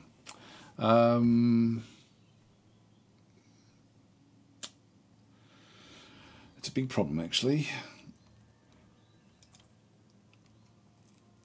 Got the scav furnace, which we can pick up there. We might do this one just to boost this up. We're then going to run through the scavenger areas. If we just exit out of that one for a second, have a bit of a look at the two energy things we can do. Torona is a ruins. And it's a ruins with still... Where's it got? It's got 8.8 thousand scav points left in it. Now, it's the only ruins that we have that are close by. So it's the only source of general sort of stuff that we can then locate. Polyvale does actually have some forests in around it, like right next to it. And it will then chew up the forest very quickly and then try to extend out even further, I think.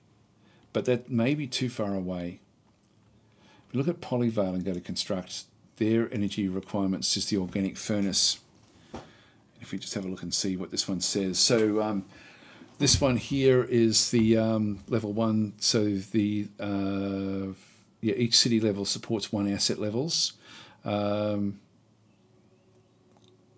User facilities on hexes that are in range of forests. Forests can be cut down and cut to furnaces to generate energy. range equals level. So the range, so the level 1, it's going to be too expensive for us to move across. So we've only got one forest that we could then make use of, which is not going to let it go for very long. So I think we're better off getting the scav furnace rather than the organic furnace. That will then end up, it'll destroy that forest there. You've got no real choice. So I think we'll just go back to Torona. Let's go to construct energy, and we will be needing this one. Order received. Assuming myself and I are saying, actually, I don't like the changes to energy generation. Works okay if you start with 2 zones and high tech, but you have a big chance to be ducked in the city state with low tech start. Yeah, which is sort of, yeah, we're in a bit of trouble at this point in time. But again, I guess each game does have its own, it presents problems that you have to solve. So in our case, it's the energy crisis that we actually have. Let's have a look again at our assets.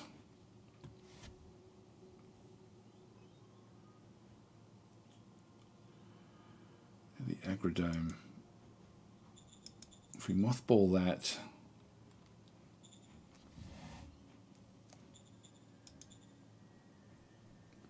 need to keep this thing going. We still have a fairly big stock of food. So once we get this scav furnace running in Torona, we'll then be able to turn other things back on again. We'll hopefully find solar panels fairly soon.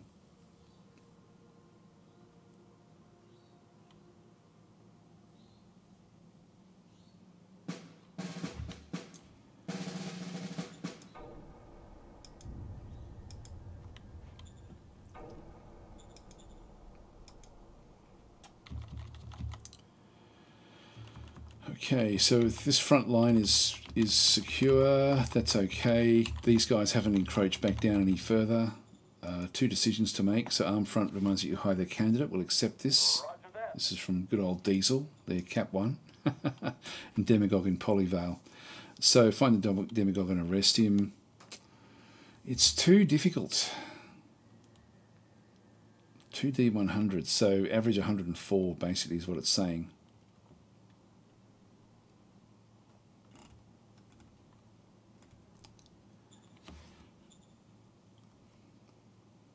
Meritocracy goes up by +5. I think I'm just going to say convince the population. Now this is another failure. It's gone up again. Now this is definitely going to be leading to other problems here in Polyvale. Yeah, the rebel unit, that's our rebel unit, but Polyvale itself, 64 unrest. Very, very high.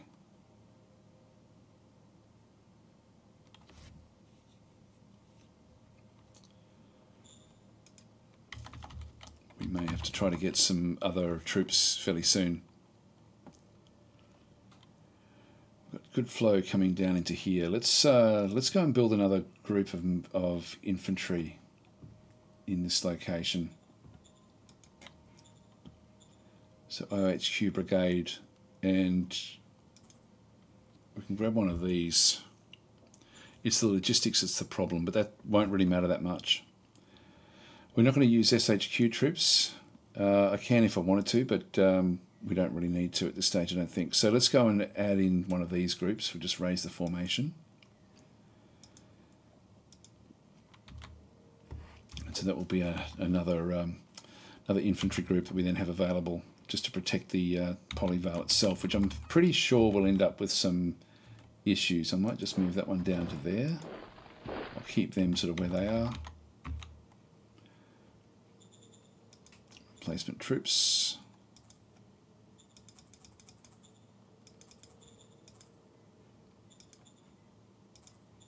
It's okay. All right. So nothing much else we can do there at this stage.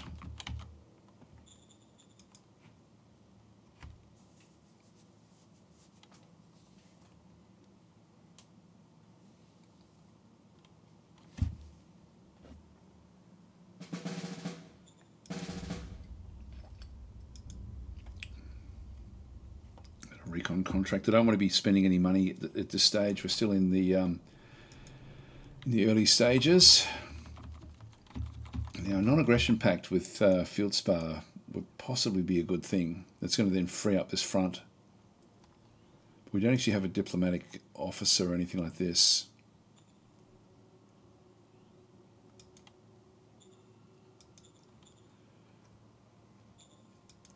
Yep, industrial points are a problem. We're actually now generating fairly well in through here. So we've got, we are going positively. Scout furnace is now kicking in. Well, let's get the energy reserves up. What can we store? 1,000. So I'll just let them keep on storing up. We are going backwards a little bit with the food. Might just change this one a little bit just to say 25% production there. That one's already on 25%. They're all okay. Well, there's no rebellion yet. I really thought there would be.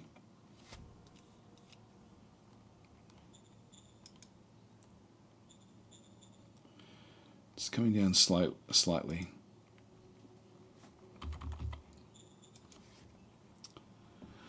Supreme Command Council, I'll just keep them where they are, so no changes there. And okay, people are dying because of gas from a broken machine. I'm trying to minimize casualties. Can I count on your support? Yes, of course you can. Roger that. Success, there we go. And Piconio Pax demands resolution of relations. Now, Piconio Pax, where are they? This is the one down this way. We've got this one here, which is fairly... Queen's Fort is farmers as well, actually. Piconio Pax is also farmers. I think what we'll do is we'll swap the units over. We're probably not really strong enough to take them out at this stage. This is one of these things where it would be... We're going to have to become friendly with some of these, I think. Okay.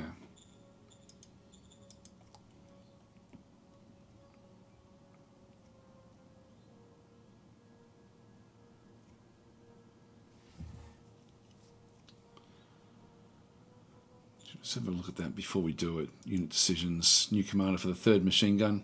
This is where we can use... Actually, there's poor old Aiden way back over there. We've got Hannibal Jabba. Cap 2. Good war skills. He'd be okay. Look at this guy here. He's a political animal.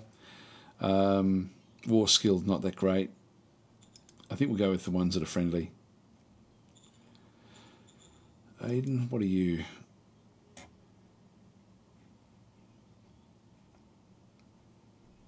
Yeah, he's our old Supreme Commander. So we'll appoint Hannibal. And Piconio Pax demands resolution. Wow, which way should we go here? If we have a look and let's have a look and see what we're up against. They're going to be in here, I would guess, with the ruins. Getting hold of those ruins would be quite useful. They've got forces that we could surround and destroy fairly quickly. I think we'll declare war.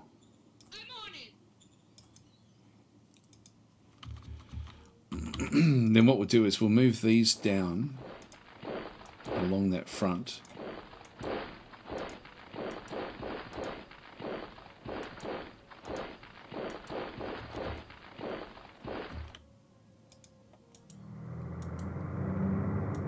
Oh, ran into problems. They didn't have very much, but it was an ambush in the forest. We just didn't see it. I want to get on the other side of the creek.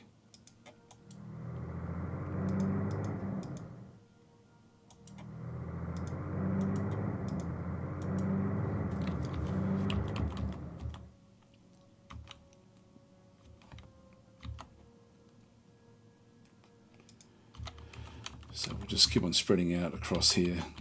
These haven't come down at all, which is fine. Actually, guys, look at the time. I'm going to have to get going, actually. So I hope you've all had a really great Easter. I didn't say that at the front, actually. I should have started off by wishing everyone a happy Easter. But I've got family things today, which I'm looking forward to. So yeah, my daughter's cooking a massive Easter feast. So yeah, get a foreign council and deploy them. Yeah, that's I often have a house rule of not doing that because it's sort of a bit broken in the game. It's a bit too easy. But yeah, it wouldn't be bad. Actually, I might move this through. Let's start to push these back across these rivers. I can even get that one across to there.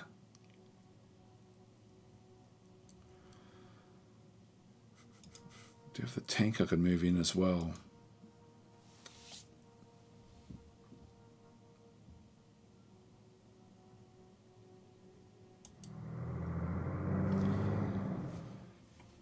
They may try to cut this one off, but I don't think it's going to matter that much. So I've got one into that position. Anyway, I better get going, so I'll leave it there, guys. I'll catch you. I should be back again tomorrow, I think. I'm just trying to think of what I've got on tomorrow. Yeah, I think that should be okay. I've got a funny feeling I've got something I'm supposed to be doing, but I can't remember. Anyway, although I'll probably be back on Twitch, actually, so I'm not sure what I'll play on Twitch. I know that Distant Worlds has also had an update just recently as well, so I'm not sure what I'll play. I was going to play, actually. I've got no Chat Tactics coming the day after. I was going to be playing Songs of Conquest, which has had a massive map update this week. So there's heaps and heaps of maps there, and I had a quick look at that one. I might just show you if you do have that game. Let's just go and save this one. YouTube 01, there we are. Save that one there. But I'll just show you. I was really impressed with it actually when I saw it because I haven't played it for a while. It's been nearly a year actually since I've actually played it. But Songs of Conquest is essentially the Heroes of Might and Magic killer. Like it's one of those games that's a lot better than Heroes of Might and Magic ever was, and it's just getting better and better and better. They've got a lot of things on the boil as well. The dev told me that there's lots of random map stuff happening as well.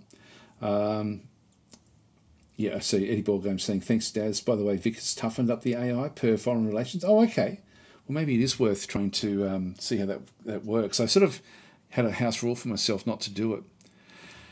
So this game is an amazing game. So I thought I'd just mention it because like literally the map pack has just come out. They're heading towards version 1.0 in a few months' time, and but you've got this randomly generated maps conquest pack, and I think this is such a cool way of doing it.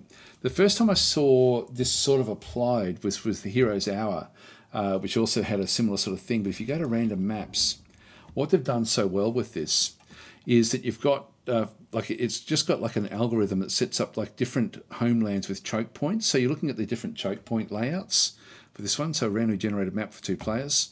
You've got different ways of playing, beacons of power, find the objects. You can play with any combination of those different things.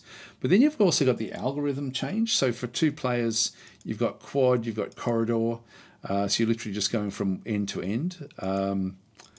This one here, you've got like a few different ones. You've got flea, you've got insect, where you sort of come in from different sides, can go off into different areas as well. This looks so interesting, the way it sort of does work. 6 players. I also like they didn't bother with 3 players because these games have become so unbalanced with 3 players, so they just skip that over completely. I think there's still those in the thing. This is not new, by the way, but this is new for me. When I saw it, I thought, oh wow, this is really really cool. What they've actually done with these algorithms, it's amazing actually. So yeah, very, very impressive. Anyway, I thought I'd just show it because if you do have the game, it's been a long time since I've actually played it, and I'm itching to play it. I was almost going to play it today, but then I saw that Shadow Empire had an update. But I thought I'll definitely be wanting to cover that on on this week's Chat Tactic, I think. Anyway, guys, I will catch you around. As I say, I'll be on Twitch probably tomorrow, just to even things out a little bit. And then Chat Tactic the day after that, I think. I can't remember what. I know I've got commitments this week, but I just can't think of what they actually are. Anyway, guys, I'll catch you around. Thanks for watching.